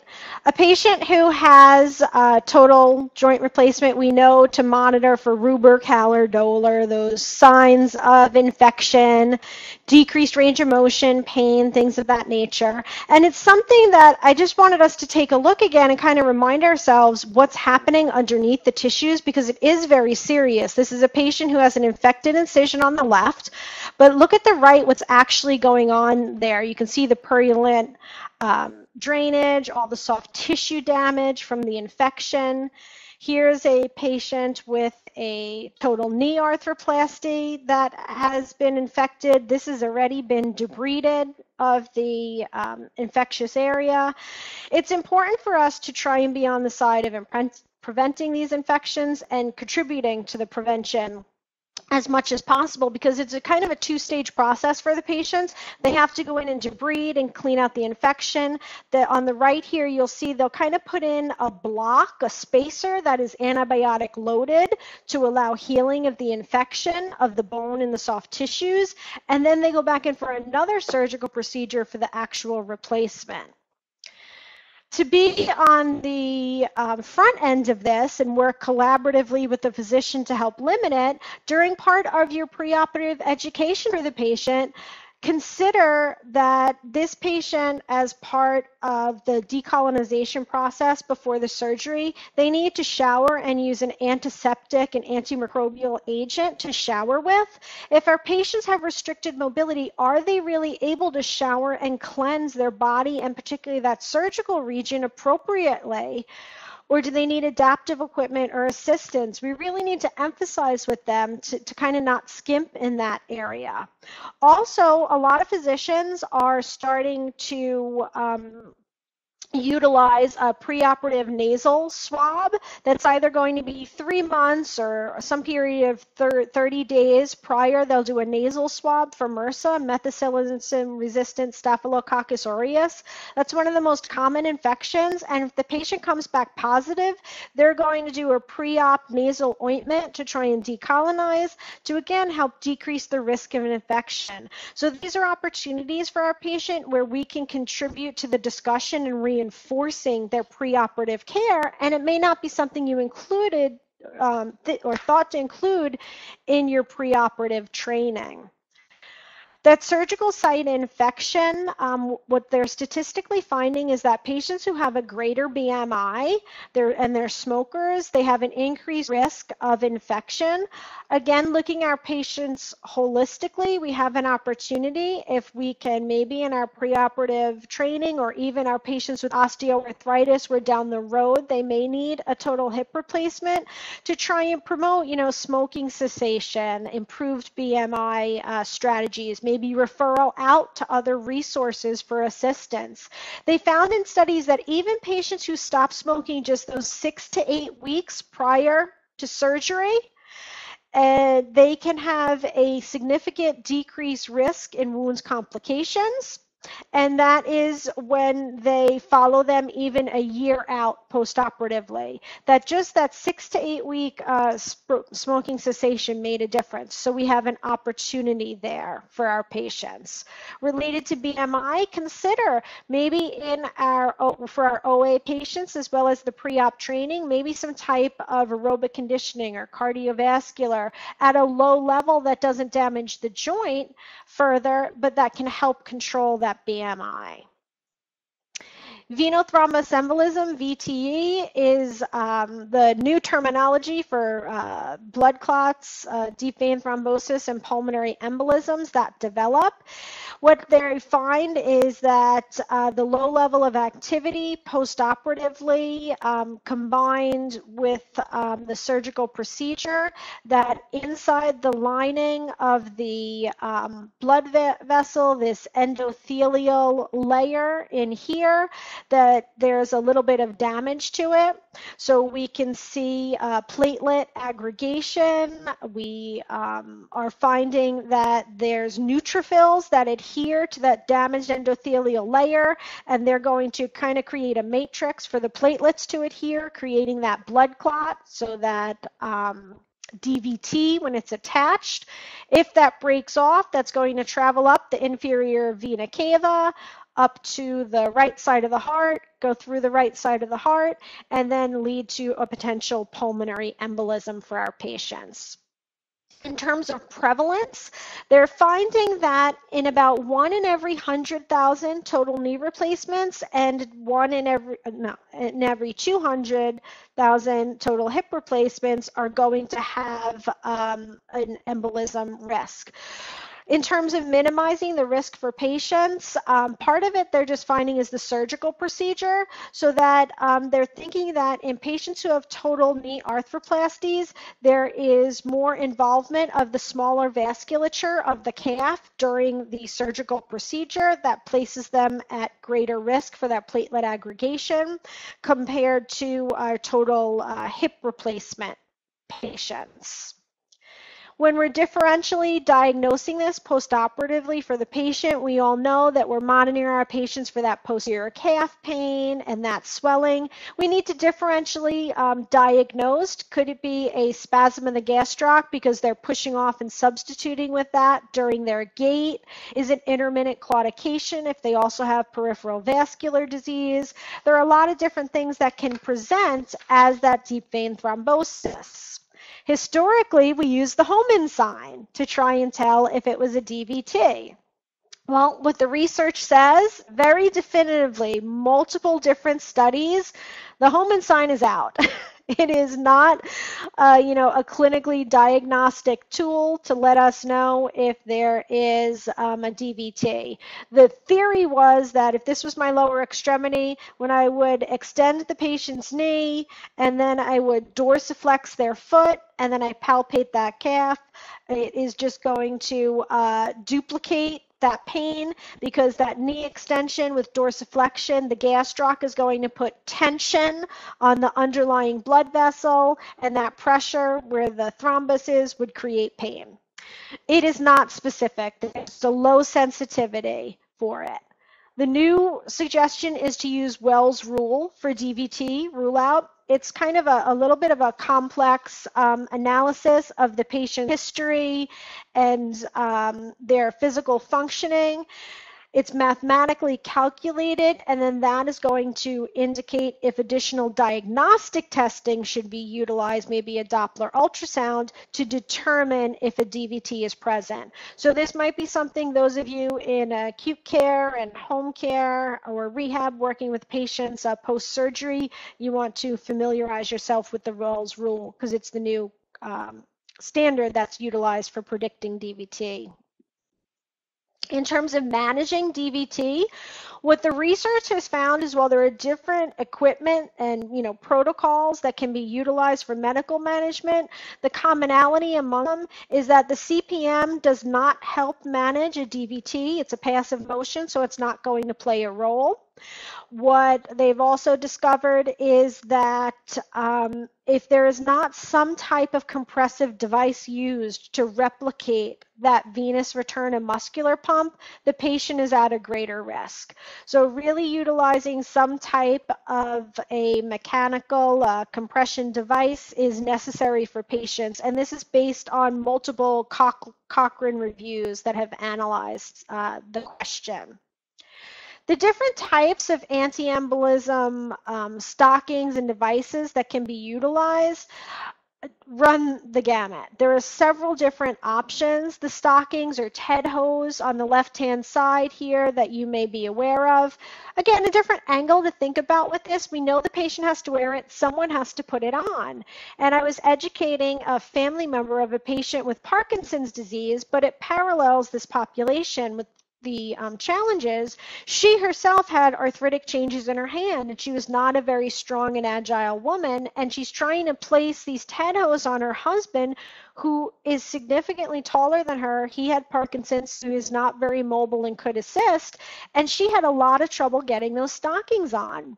I actually found research studies that showed that a significant number of patients they analyzed who had the stockings applied, that 54% of the cases actually created a reverse gradient.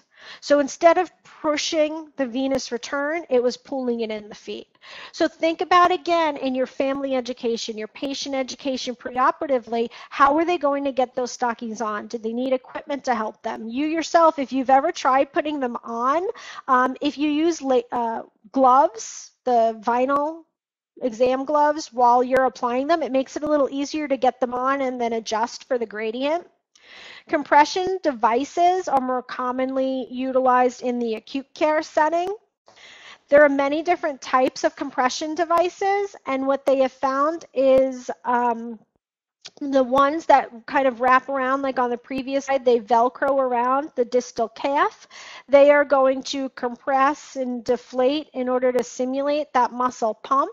It shows good efficacy for total hip and knee replacement patients. They don't need to go above the knee for the hip. The calf seems to work. Something newer that they're utilizing are the rapid asymmetrical inflation devices. And the theory on those is that it's going to rapidly expand and rapidly deflate. And in doing so, they're seeing that there's an increased velocity of the blood flow through the blood vessel, and that helps limit the formation of the blood clot. First time I saw the little foot one, it looks like a little piece of fabric and it has thin tubes in it, and it goes on the bottom plantar surface of the foot in order to stimulate the venous return. I was not a believer, so of course, what did I do? I went and I read some studies, and honestly, they're finding that by altering the circulation in the venous plexus of the plantar surface of the foot, that there are significant changes in the venous blood velocity in the distal lower extremity, and combined with prophylaxis, it's shown to be beneficial in preventing those DVTs. So something interesting there in the different types of equipment that are available.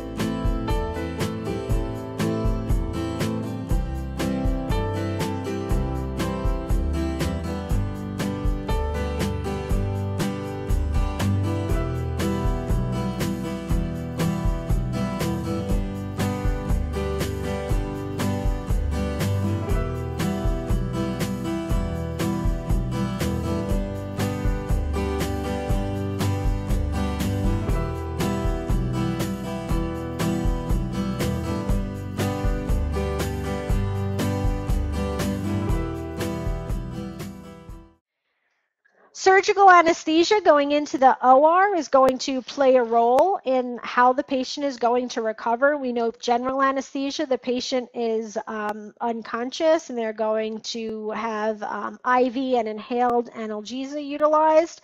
There's more use now, and in the future we're expecting to see greater use of more regional types of anesthesia for patients.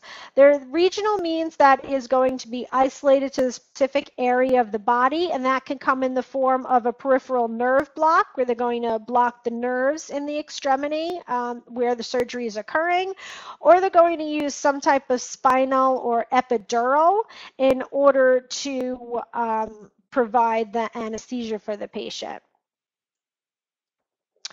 In terms of complications from regional anesthesia, they're looking at, from the American Academy of Orthopedic Surgeons, that there is little evidence to say that one type of anesthesia has less complications than other types, looking at large cohort studies of almost 8,000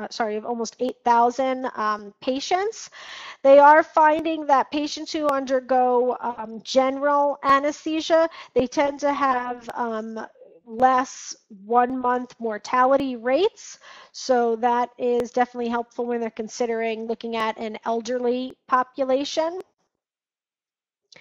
In terms of functional outcomes, they're really noticing that patients who undergo a regional anesthesia, where some type of either epidural or nerve block is utilized in combination with the general anesthesia, that they seem to have better functional outcomes moving forward.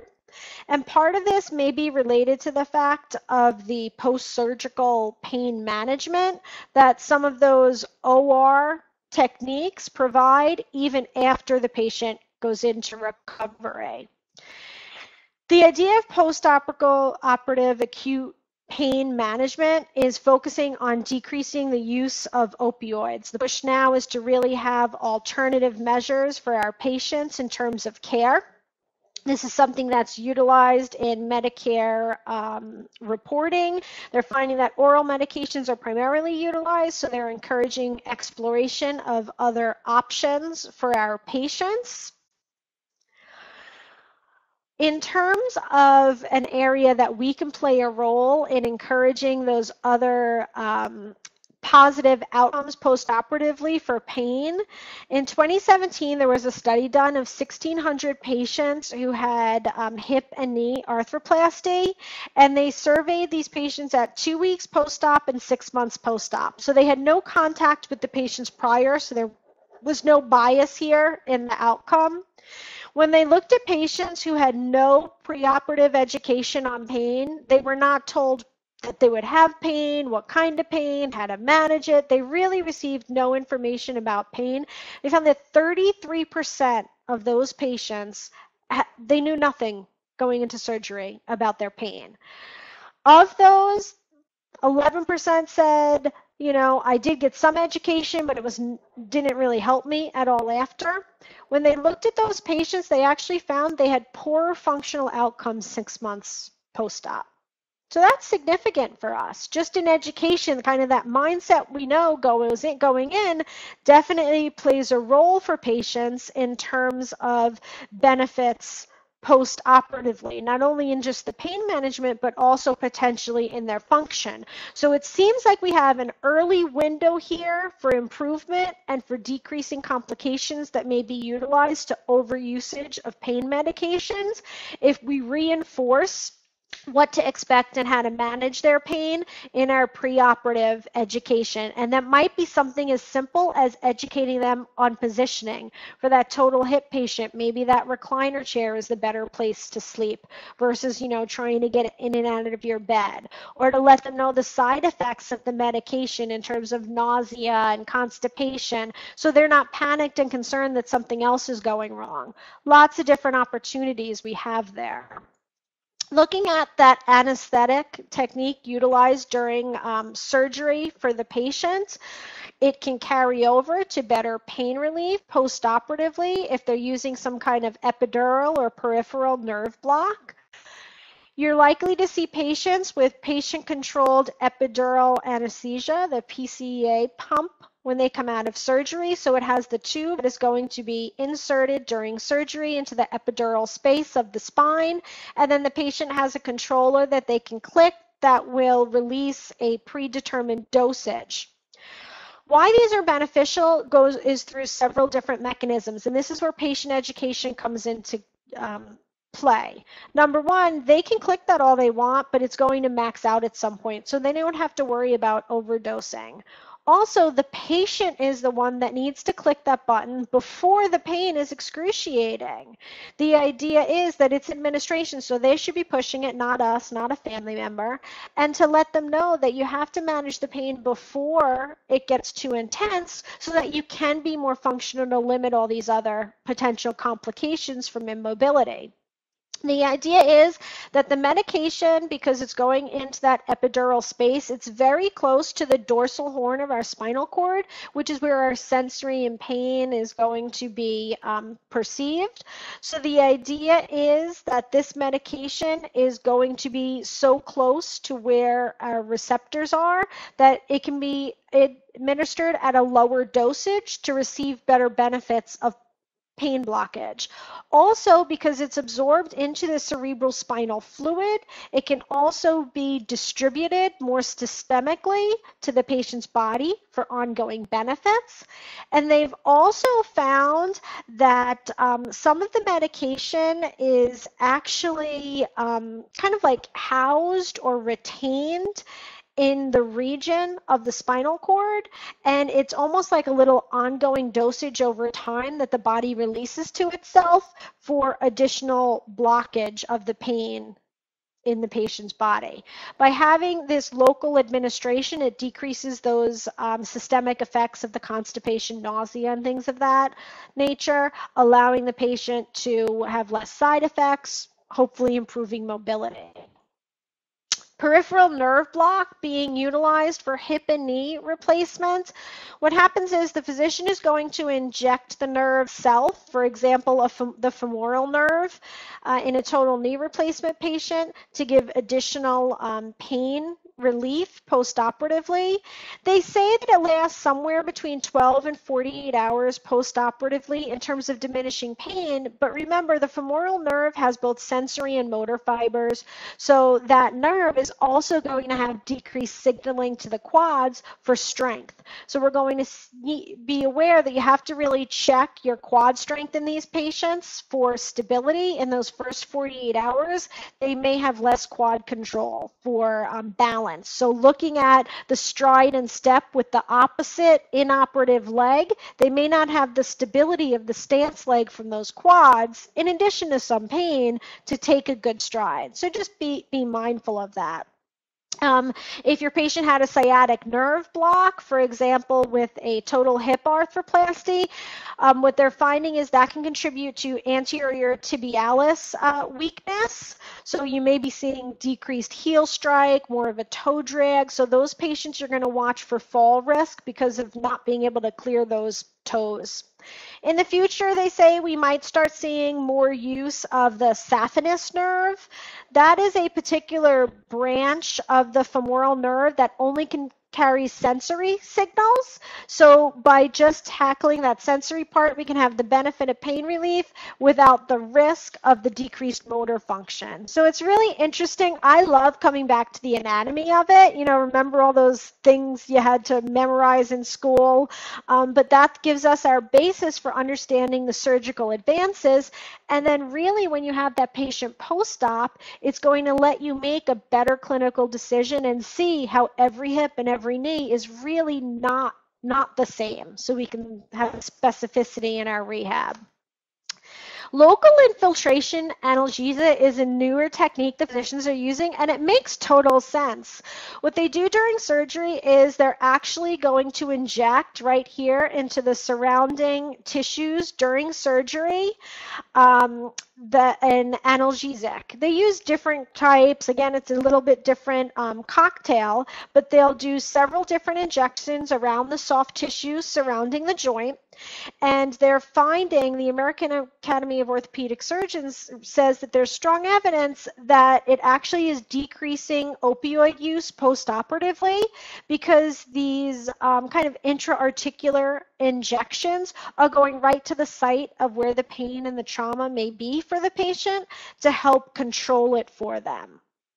And this is really important, not only from the opioid use and potential complications, but they're seeing that because the patients have less pain, they have greater functional mobility postoperatively, shorter hospital length of stay, so decreasing that window of complications from immobility, and then it also leads to cost savings. So we're seeing better pain ratings, decreased narcotic use, and definitely better functional participation for these patients using that local infiltration analgesia.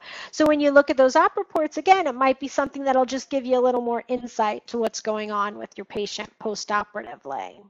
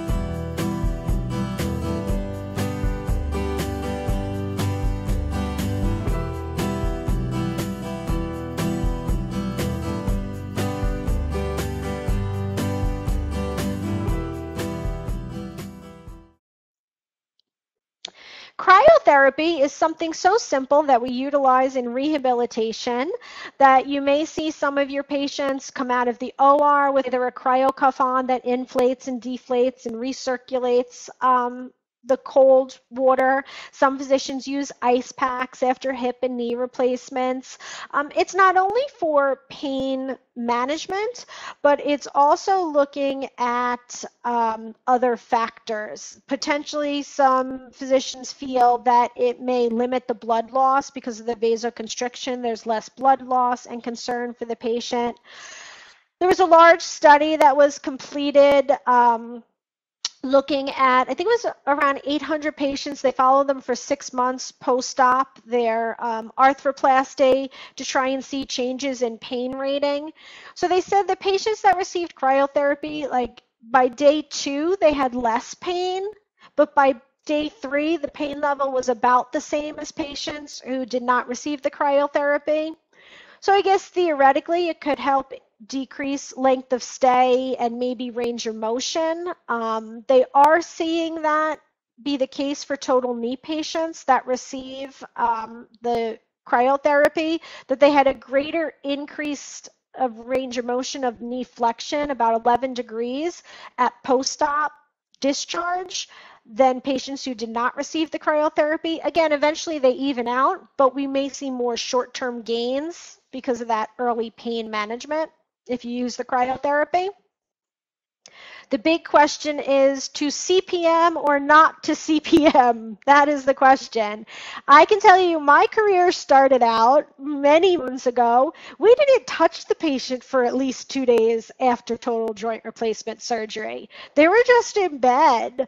It's amazing now any of them survived and ever walked again, but I've seen it come then from I'm in the OR, helping get CPM set up. And now we're at the point where some physicians are like, no, I don't even use it. So it runs the gamut, right? And even in your day-to-day, patient to patient, you're flipping it up. So what does the research say? It's interesting. The American Academy of Orthopedic Surgeons says there is very strong evidence that it doesn't make a difference. So it really comes down to, again, the physician's preference. There was a 2014 Cochrane review, so that's where they go and they pull all the other research to look at it. They looked at 24 randomized controlled trials, almost 1,500 patients, CPM, no CPM, and controlling for all the variables.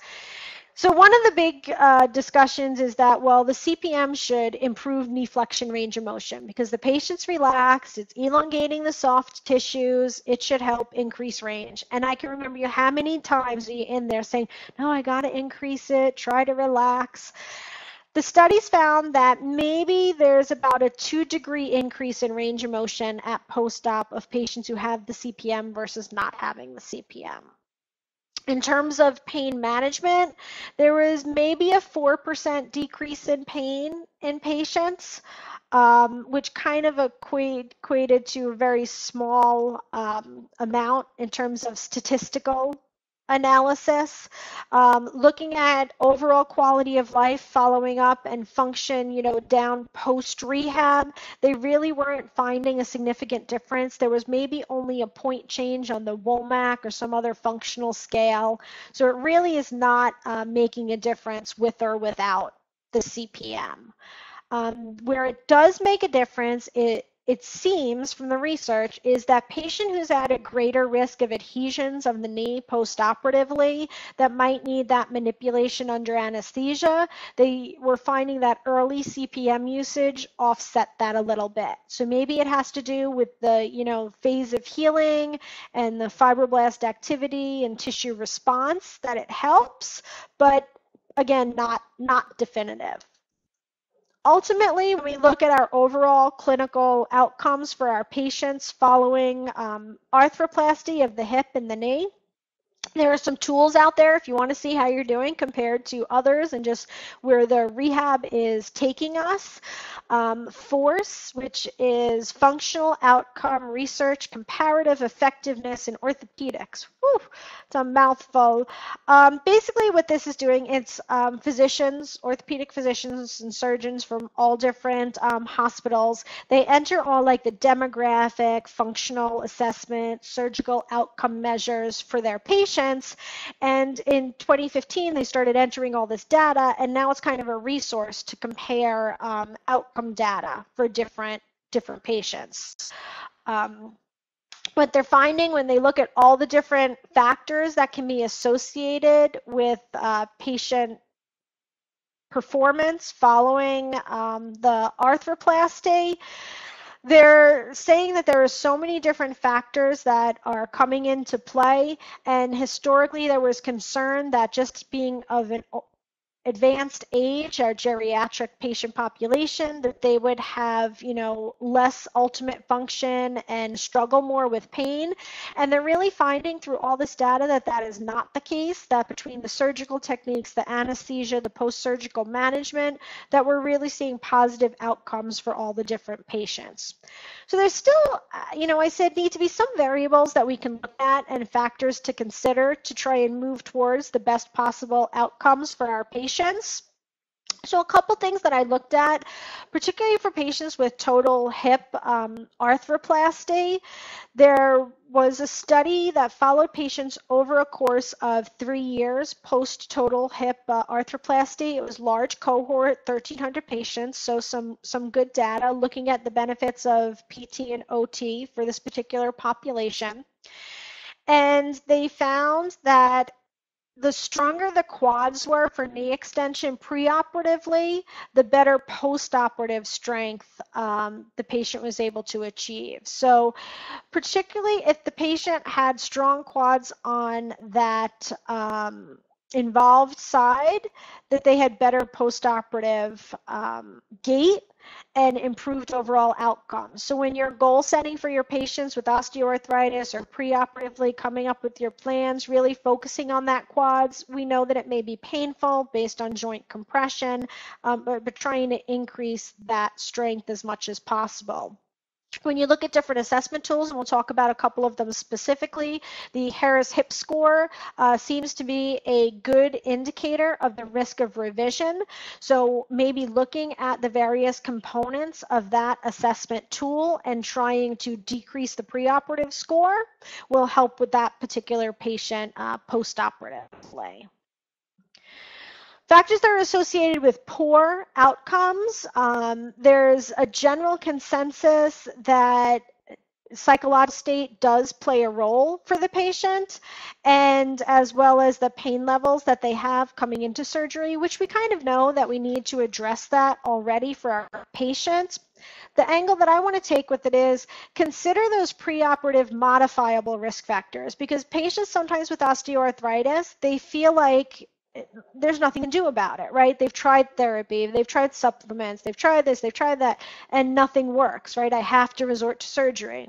Well, there are other factors that we've discussed so far today that do play a role and that are modifiable, that maybe we can incorporate some goals or patient education related to them. We said stopping smoking, the tobacco use, because it will impair healing. Looking at the physical deconditioning specifically, if you're using the TUG score for patients, because we do have concerns about fall risk for this population, they do find that a preoperative TUG of less than 10 seconds led to the patient not needing a device sooner after surgery. So if you can get that TUG score preoperatively to improve better balance and speed and direction change, things like that, they're finding that for a total hip replacement 6 months out, those patients with those stronger TUG scores used no device sooner. They had better balance. Looking at nutrition for our patients and considering obesity from a holistic perspective, looking at population with osteoarthritis, patients who were able to lose 11 pounds. So percentage-wise of their body weight, it varied for the patient, but it would happen to be a female group. If they lost about 11 pounds, they had a 50% decrease in their OA symptoms. So that is pretty significant for pre-op management. Looking at this population post-op, this means that they're at a lower risk of loosening and infections if we have an improvement in that body weight. Looking at ranges for BMI, patients who are over 30 BMI in terms of their obesity seem to be at that greater risk of complications post-operatively. They seem to use an assistive device for longer. They have increased risk of falling, and that's attributed to more challenges that they just have because of their biomechanics and their size with transitions and quick movements. So maybe looking at strengthening those transitions and educating prior. In addition, if you can play a role in referring to other sources or maybe some low-level, non-traumatic to the joint aerobic conditioning, cardiovascular conditioning that may help modify the obesity prior. Other musculoskeletal comorbidities that seem to impact patient outcomes post-operatively. In 2013, there was a study analyzing patients involved and uninvolved limbs, which is kind of hard to say, right, with osteoarthritis because it changes what the good is when they have surgery, don't have surgery, or maybe day to day. But what they find is patients who underwent total knee arthroplasty, that is about 30% of them have arthritis and pain and weakness in the opposite lower extremity and their low back. And they're finding a slightly higher percentage, going up closer to 40% of patients with total hip have associated pathology in those areas. So we might want to be mindful of that during our rehabilitation, maybe our ADL training for our patients, adaptive equipment to try and minimize the stress on those other joints while they're healing so that we can improve function also post-operatively. The different rehab measures that we utilize are vast. There are so many to choose for our patients. We typically look at strength, range of motion, pain for our patients, but we also want to consider the use of patient-reported outcome measures, PROMs, during the course of the patient's therapy. You should be using at least one of those to get some patient feedback and really look at outcome assessment. So we're going to review a couple that are commonly utilized, not only in research, but also clinically for progress with hip and knee. The WOMAC, Western Ontario McMaster University's Arthritis Index. That's a mouthful. WOMAC's much easier. This is going to look at a combination of patient self-assessment of pain, stiffness, as well as their physical functioning. And it's going to be very valid, as well as it has a high sensitivity to change in health status. So this is beneficial to get some outcome measures for our patients. It is going to allow you to look at the patient's scoring in these different areas. They have a Likert scale, so they say for each different functional task or level of pain, it's going to have them say, well, is it mild, moderate, severe, or extreme? And then it's a calculation. Higher scores indicate more compromise in the different areas. This is a score tool that can be utilized pre-op as well as post-op for improvements, and it's also beneficial not only just for your patients with osteoarthritis, but fibromyalgia, lupus, RA, things like that. The short form SF12 is kind of a combination tool, looking not only at those physical indicators of arthritis and postoperative arthroplasty, pain, and motion. It's going to expand that to consider not only the physical function, but also the social role and how it's limiting the patient's life, because again, that psychological status, expectation piece, it really comes into play for patients in terms of recovery. It's going to look at things like emotional challenges, psychological stress. So it has a lot of different questions. And what this one does is it calculates a score and then you compare it to normative data. So if you have greater than 50, it says that you have, better physical or mental health than the normative. Less than 50, it is worse. So again, it could be something that you can look at for your patient as an improvement compared to themselves also. The KSS is the Knee Society score.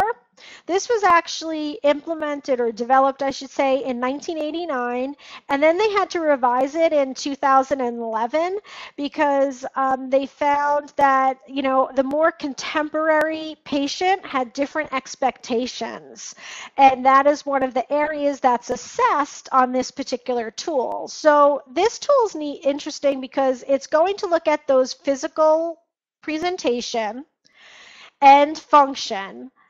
How far can you walk? What is your pain and range of motion? But here's where it differs. It's going to not only add patient satisfaction, how satisfied with your ability to clean your house. Well, I'd never be satisfied, but that's not because of my knee. But it's also going to add patient expectations pre and post and questions about that.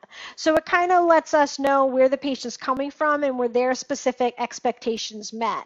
And the physician will also use a component of this with radiologic findings. So it's kind of really a broad-based tool that can be utilized. Things like how long can you stand before you sit, and again, looking at those pre and post-op expectations. And then some versions even include sport and recreation. So this can be a broad-reaching assessment tool that you utilize. The knee injury or osteoarthritis outcome score, the KOOS. This is a tool that is really focusing on patient opinion. It is a common tool utilized for patients postoperatively with knee arthroplasty.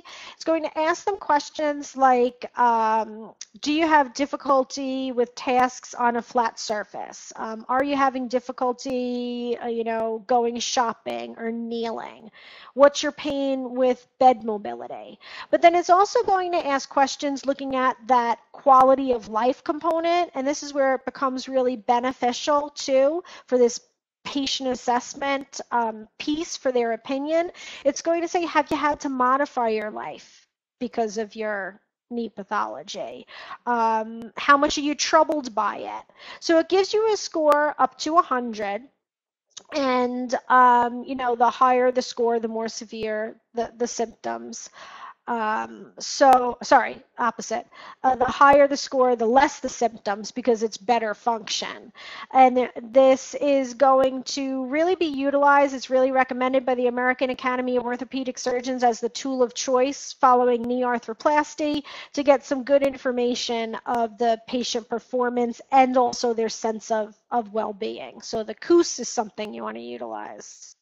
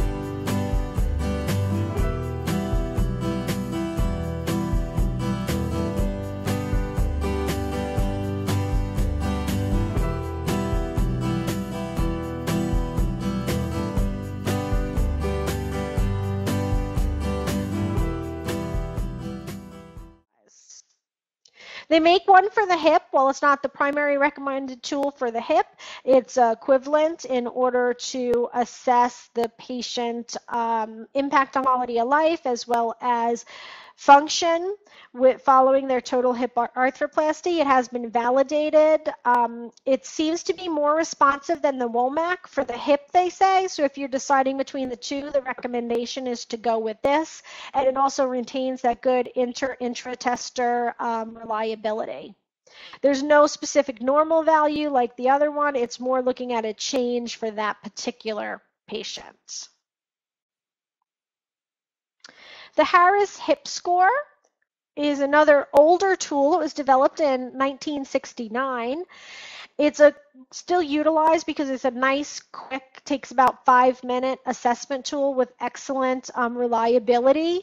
They actually had physicians and physical therapists utilize the score on this tool on the same patient, and it had good intertester reliability. Actually, it excellent, they said. This particular tool is the recommendation or gold standard, as they say, for use with our total hip patients because of the good efficacy that it has. It is going to have the patient rate their pain, function, as well as the joint mobility. And this is a tool that they recommend you could use pre as well as post-op for your patient. So maybe it's something they complete during that preoperative training. And then if you get the opportunity to follow that same patient, or you're looking at indicators across the continuum of care for your organization. There was a long-term study that followed the patients pre and post-op, and the majority of them did indicate improvements in various aspects of this scoring tool. When we look at what should the change be, it tends to vary. Generally speaking, when we say the minimally clinically important difference, that means how much of a change in the score has to happen to say it really changed and made a positive benefit. For this particular tool, the Harris Hip Score, they're saying that an improvement of 16 to 18 points is minimally clinically important. And if you can have your patient have a 40 point improvement, that's considered a moderate improvement.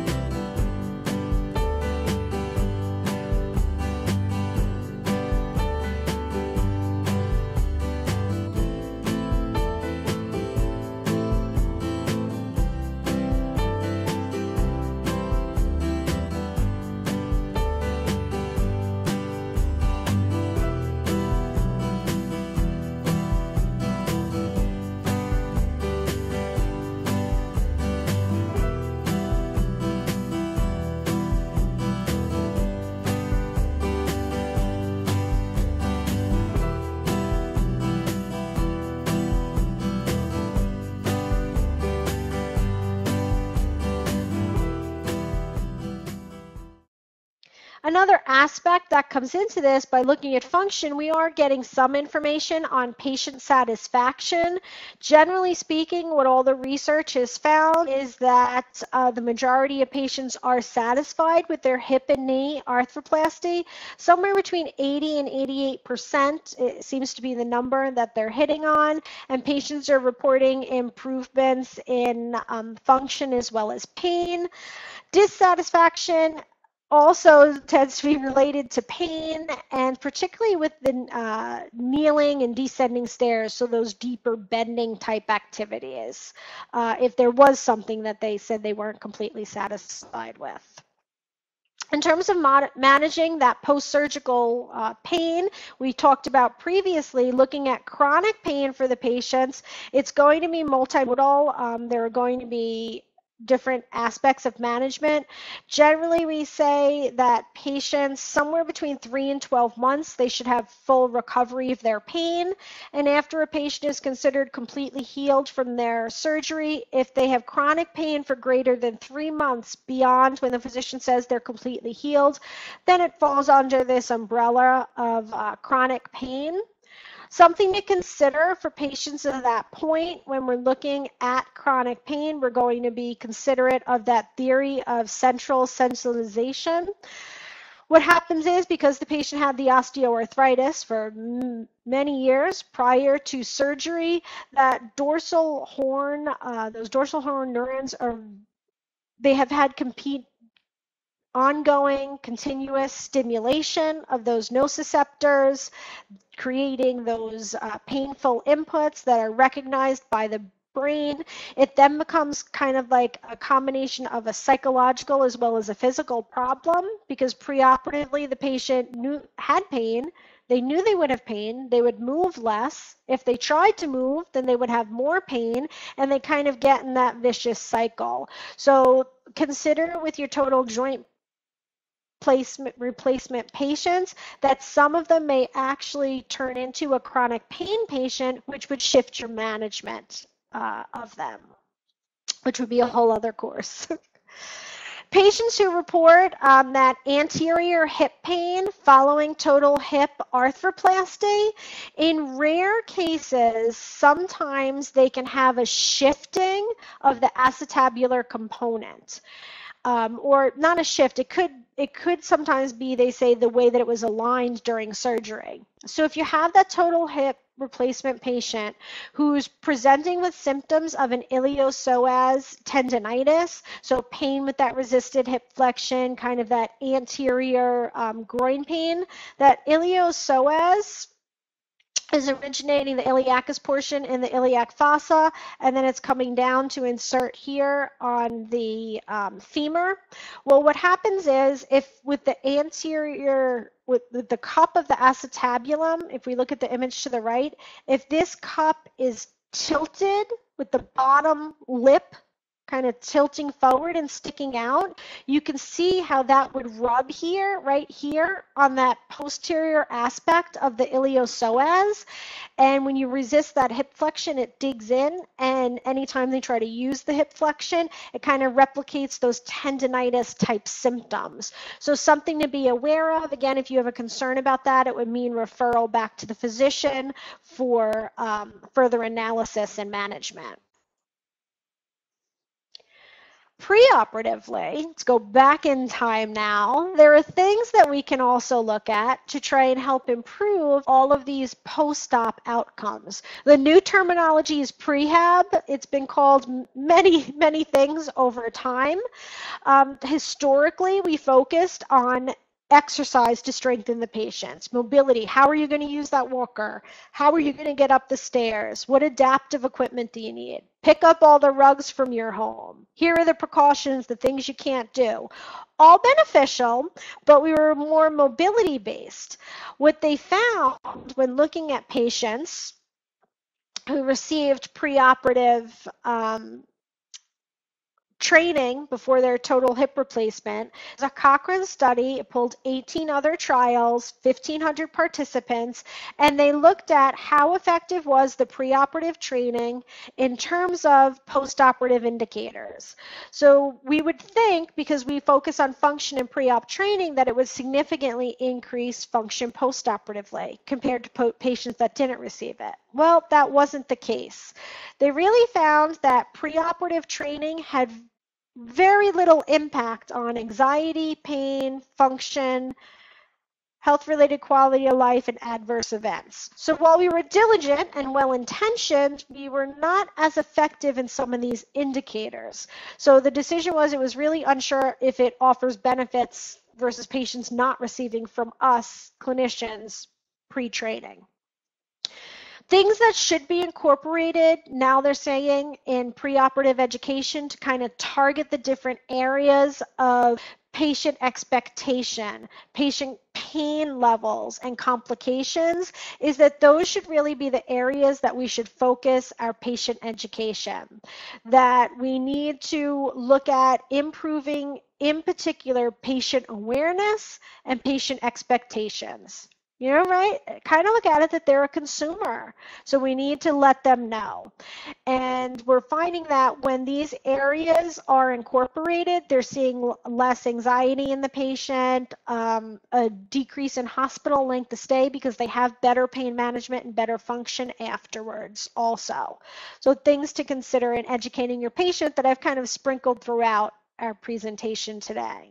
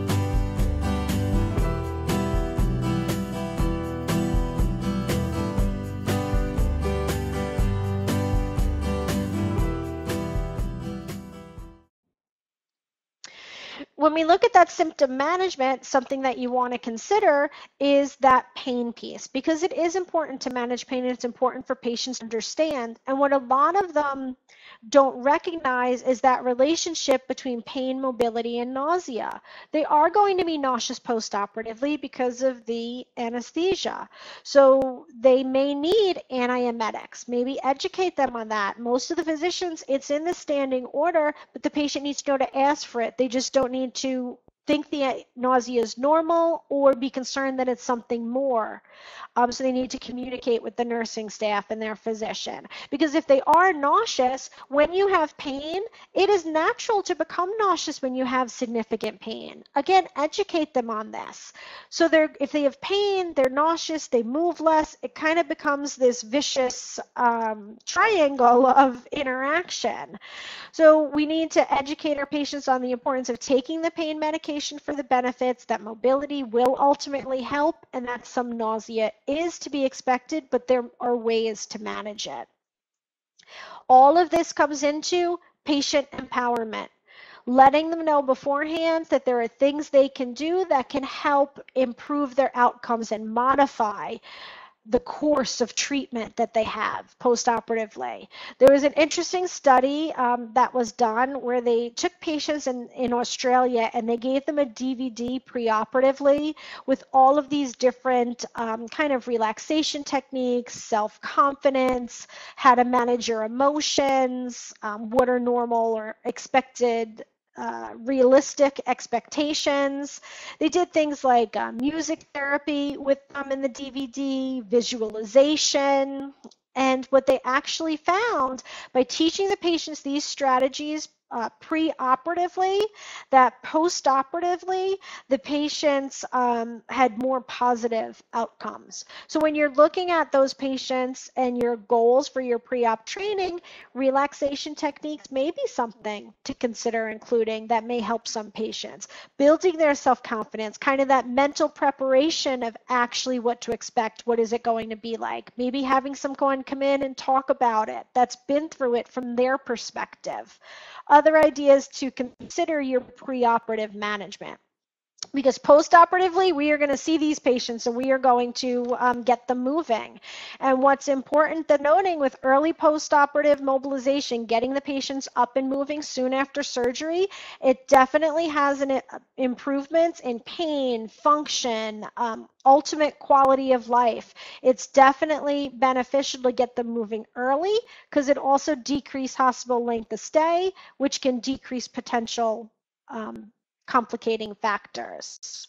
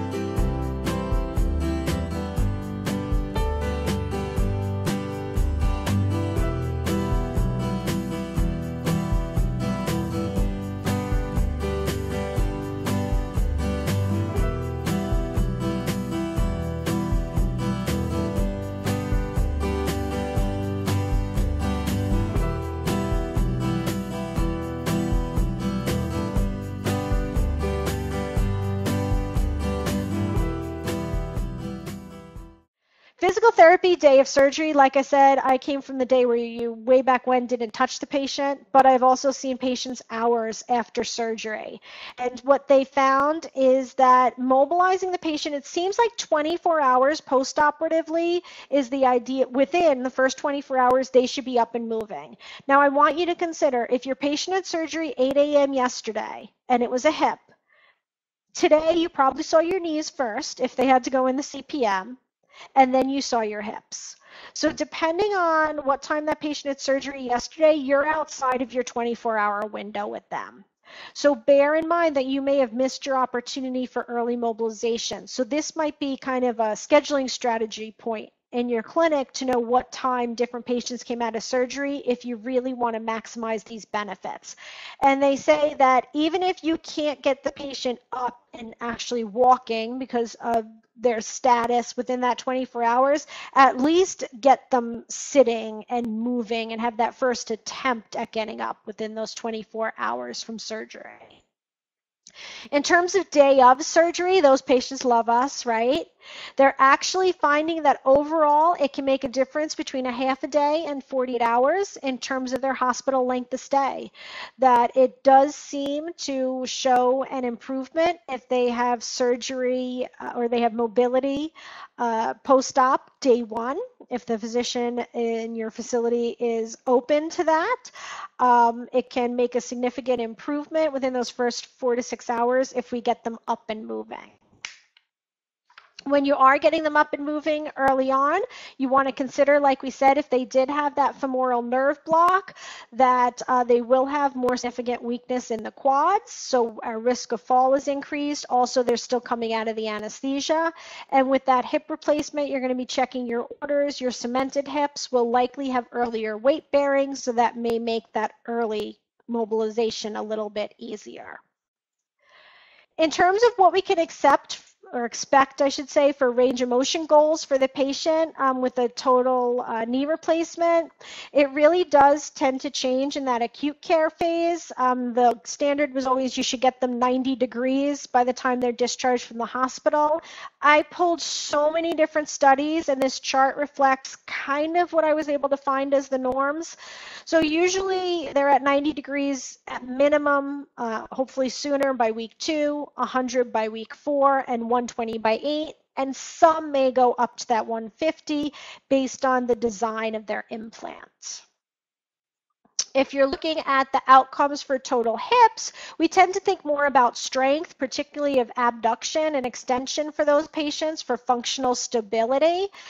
It kind of varies whether the anterior or the posterior approach were stronger. It seems like initially the patients with the anterior approach, because of less disruption of the tissues, are doing better functionally and are stronger, but it seems to kind of even out as we go further out in rehab.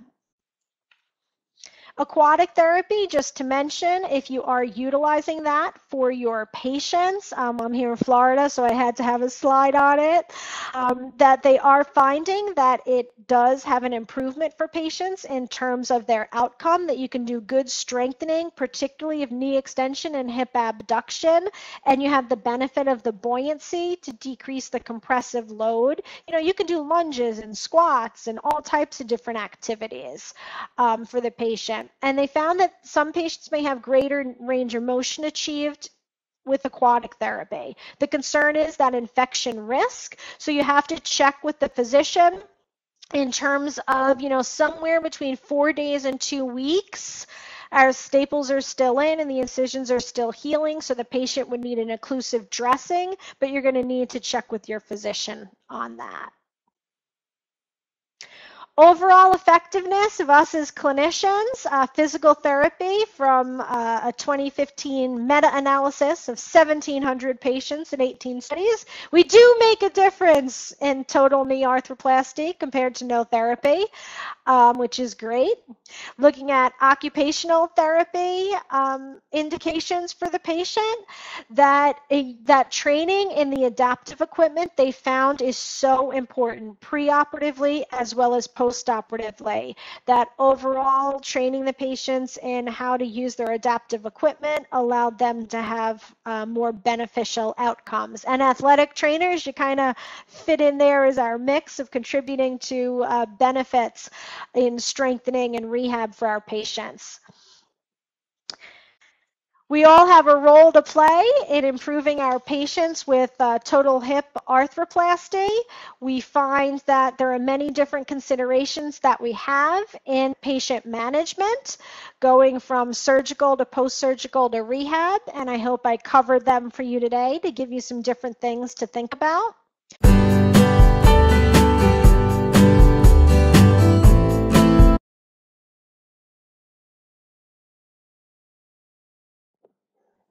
So someone's asking the question, how prevalent is the procedure that spares both the ACL and the PCL? I didn't see any specific data on that, just some mention that in younger patients where those ligaments are intact, that they are able to utilize that procedure. But because it's a more technically demanding procedure on the physician end, there's a greater learning curve.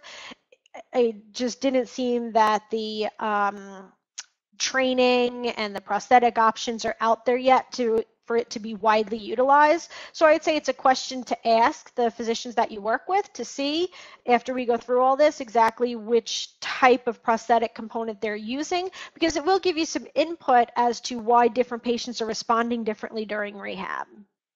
Because for those patients where both are replaced, you will see they're saying improved proprioceptive awareness.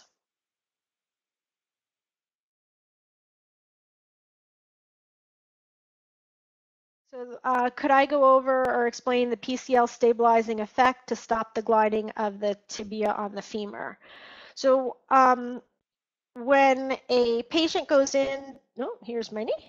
When a patient goes in to, let's say they're standing and they're squatting, they go into a deep knee bend type of position.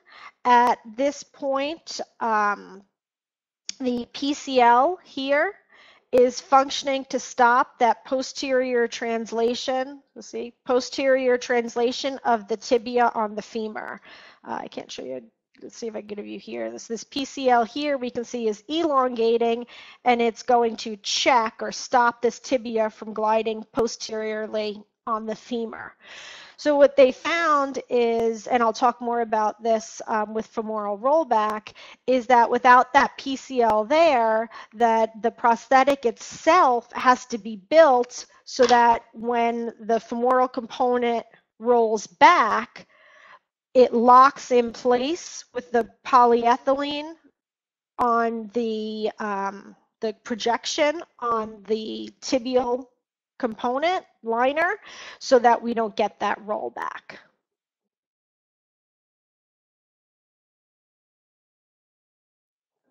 Question is, what happens to the MCL and the LCL? Most of the references that I read say that those ligaments are going to remain intact. If we look here at the anterior view of the knee, the lateral collateral ligament, see it's originating up here. It's actually originating proximal to the articular surface, and then the lateral is over here on the fibula, so that is not impacted necessarily with the arthritis.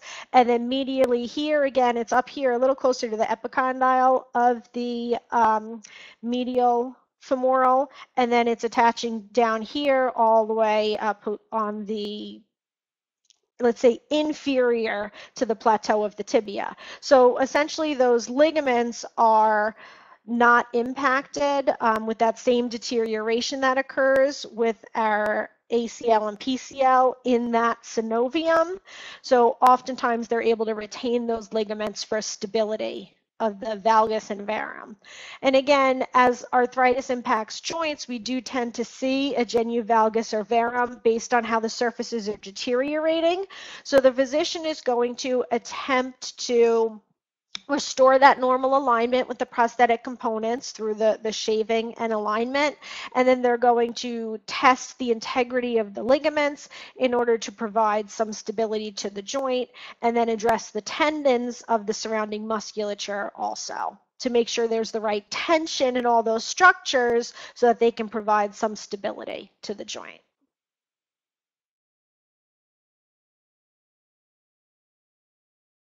So the question is it common for the pes anserine bursa to become inflamed with the medial approach? So on the total knee replacement, with that medial approach coming down the patellar tendon, I can see your concern with the pes anserine bursa in that area. The studies that I looked at didn't reference that. Doesn't mean it's not the case. It's not something I was specifically looking for, but it wasn't mentioned. I would definitely say that's something to consider in your differential diagnosis, that pes anserine bursitis for the patient. That medial kind of anterior knee pain couldn't be the meniscus because that no longer exists for the patient, so that might be a consideration in your differential diagnosis.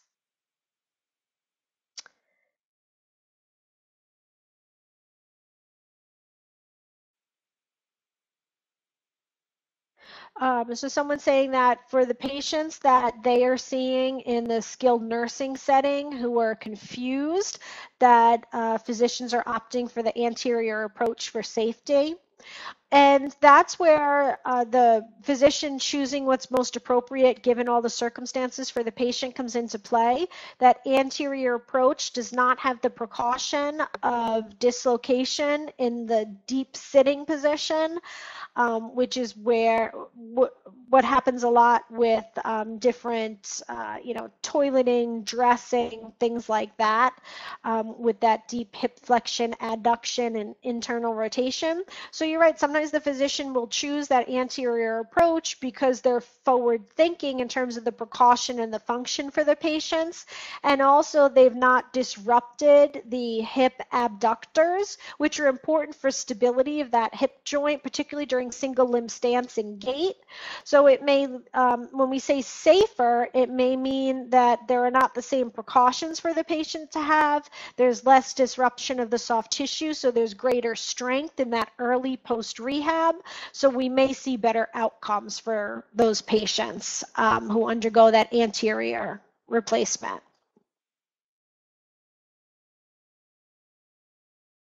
Someone's asking, why is the patient's main or common complaint anterior hip and groin pain with a posterior approach? The research hasn't specifically explained that. We are finding that for some patients, they are experiencing a little more of a lateral anterior hip pain if there's a nicking of a particular nerve during the surgical procedure, and then it's just responding to that trauma. Typically, the hip does refer pain anterior medially, so it might just be part of that preoperative pain pattern. I apologize, but I haven't come across anything specific explaining that more in depth from a research perspective. Here, the age range for the younger population in all the studies. I am interested in that myself since I fall in different points based on the study. They really varied. In some studies, they said younger was under 55.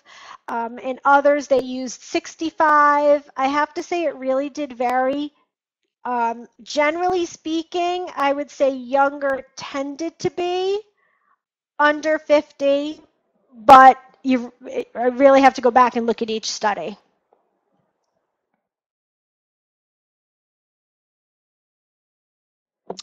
Question is, did you find any gap in the literature regarding psychology of pre and post-op patients? Most of the literature that I read was looking at the fact that patients seem to say, particularly related to pain, that they just didn't know what to expect, or that they didn't have any pre-op education on anything, or what they were told really didn't help manage their anxiety. So the research seemed to just be leaning towards that, just doing education, kind of putting information out there isn't helpful, that it needs to be more targeted towards those psychological concerns that the patient has. And once we do that, maybe we can see more of an impact in terms of benefit of that preoperative training.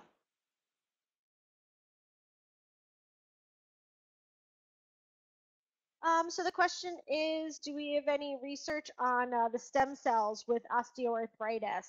That is not something that I explored for this course. That is still emerging.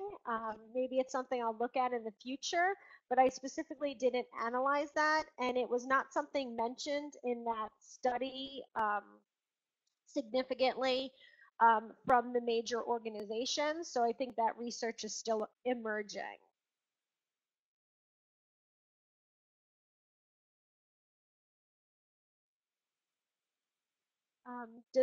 What does it mean if you have a click or clunk in your knee but have not had any surgery?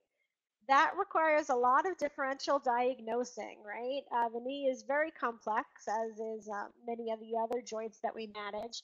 And there are so many factors that can come into play in terms of special tests that we need to analyze. If you have access to the radiographic imaging, when the patient has the pain, that's almost a course in and of itself. And I apologize, I can't give you a specific answer for that.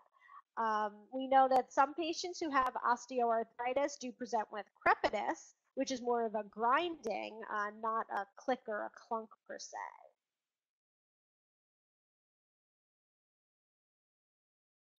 So the question is on results with cortisone injections.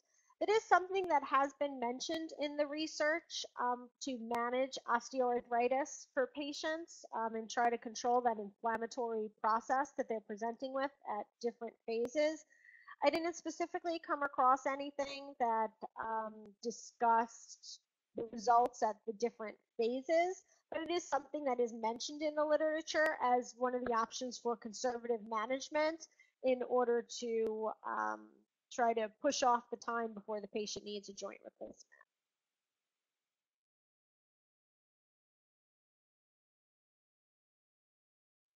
So someone's asking how much flexion range of motion is expected from the unicompartmental arthroplasty. There weren't specific research studies that looked at the actual degrees for that. Um, Theoretically, from what I can surmise, is because the ligaments are still intact and you're not completely changing the mechanics of the joint, you should expect significant range of motion. Some of the total knee arthroplasties now you can get up to 150 degrees, which is normal full range of motion. So I would think you should be able to achieve close to normal range for the patient. But again, there weren't specific studies that have analyzed that yet. And I feel bad that I can't give specific answers to a lot of these questions. Just to create a 3-hour course, I had to restrict myself a little bit in the research.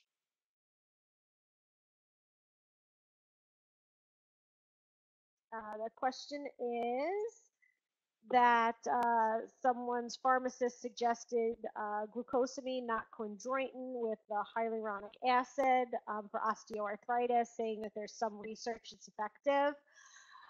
The research that I pulled, I just went straight to the source, that American Academy of Orthopedic Surgeons, in conjunction with the other authors, and what they said were those particular items individually were not showing benefit for patients to actually utilize them. Now, that's not to say that since they published that study, it's been, about two years now, that things haven't changed. So there may be more current research, but what I would suggest is go back to that same resource. In my presentation at the end, I have all the references for everything that I utilized. So maybe go back. It was a huge report.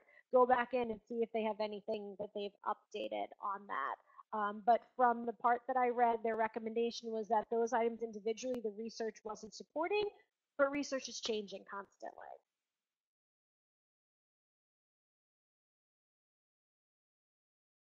So someone's saying that they're seeing patients with anterior lateral approach that are being provided with posterior hip precautions. And this is where the surgery is amazing, that things continue to change. As of now, posterior approach total hip seems to be the most common. Anterior approach seems to be utilized by some physicians because it does allow for earlier mobility, and they seem to be easier precautions for some patients because they don't have to avoid that hip flexion adduction position. But the anterior lateral approach, I have not encountered myself yet. That might be a new way that they're kind of combining the benefits of both to have sufficient exposure as well as looking at tissue trauma. So that one I did not see any research on. If it's emerging technique, what happens is when I'm writing these evidence-based courses, if there's not evidence, I don't specifically speak to it. So again, something that maybe is on the horizon.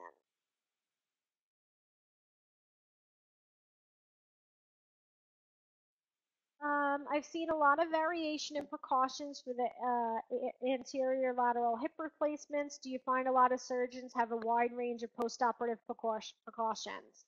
Physicians definitely, once they get in there, remember these patients, they may not just be undergoing a total hip replacement, or depending on their anatomical structure and the deterioration, maybe the physicians had to do, an osteotomy, or maybe they had to do a tenotomy and reattach and move different structures.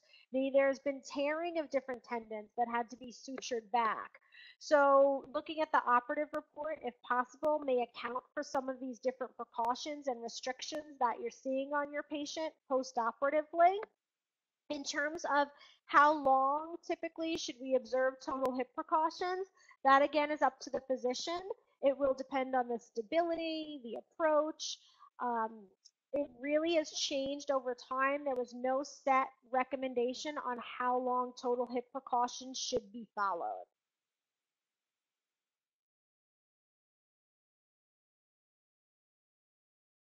You mentioned 20 to 30-year time for longevity. When I started therapy, it was said that the replacement will last 10 to 15 years. Has it changed that much? I can say when I first started, they were saying about 10 to 15 years too. And yes, the research is currently supporting that at that 15-year mark, over 80% are still the 80% survivorship, they call it, still functional prostheses. And then when they're able to follow some of those patients out to the 20 to 30-year mark, which again, we're kind of just starting to reach that 30-year mark with some of these patients, that they are still seeing the big term good survivorship for the patients.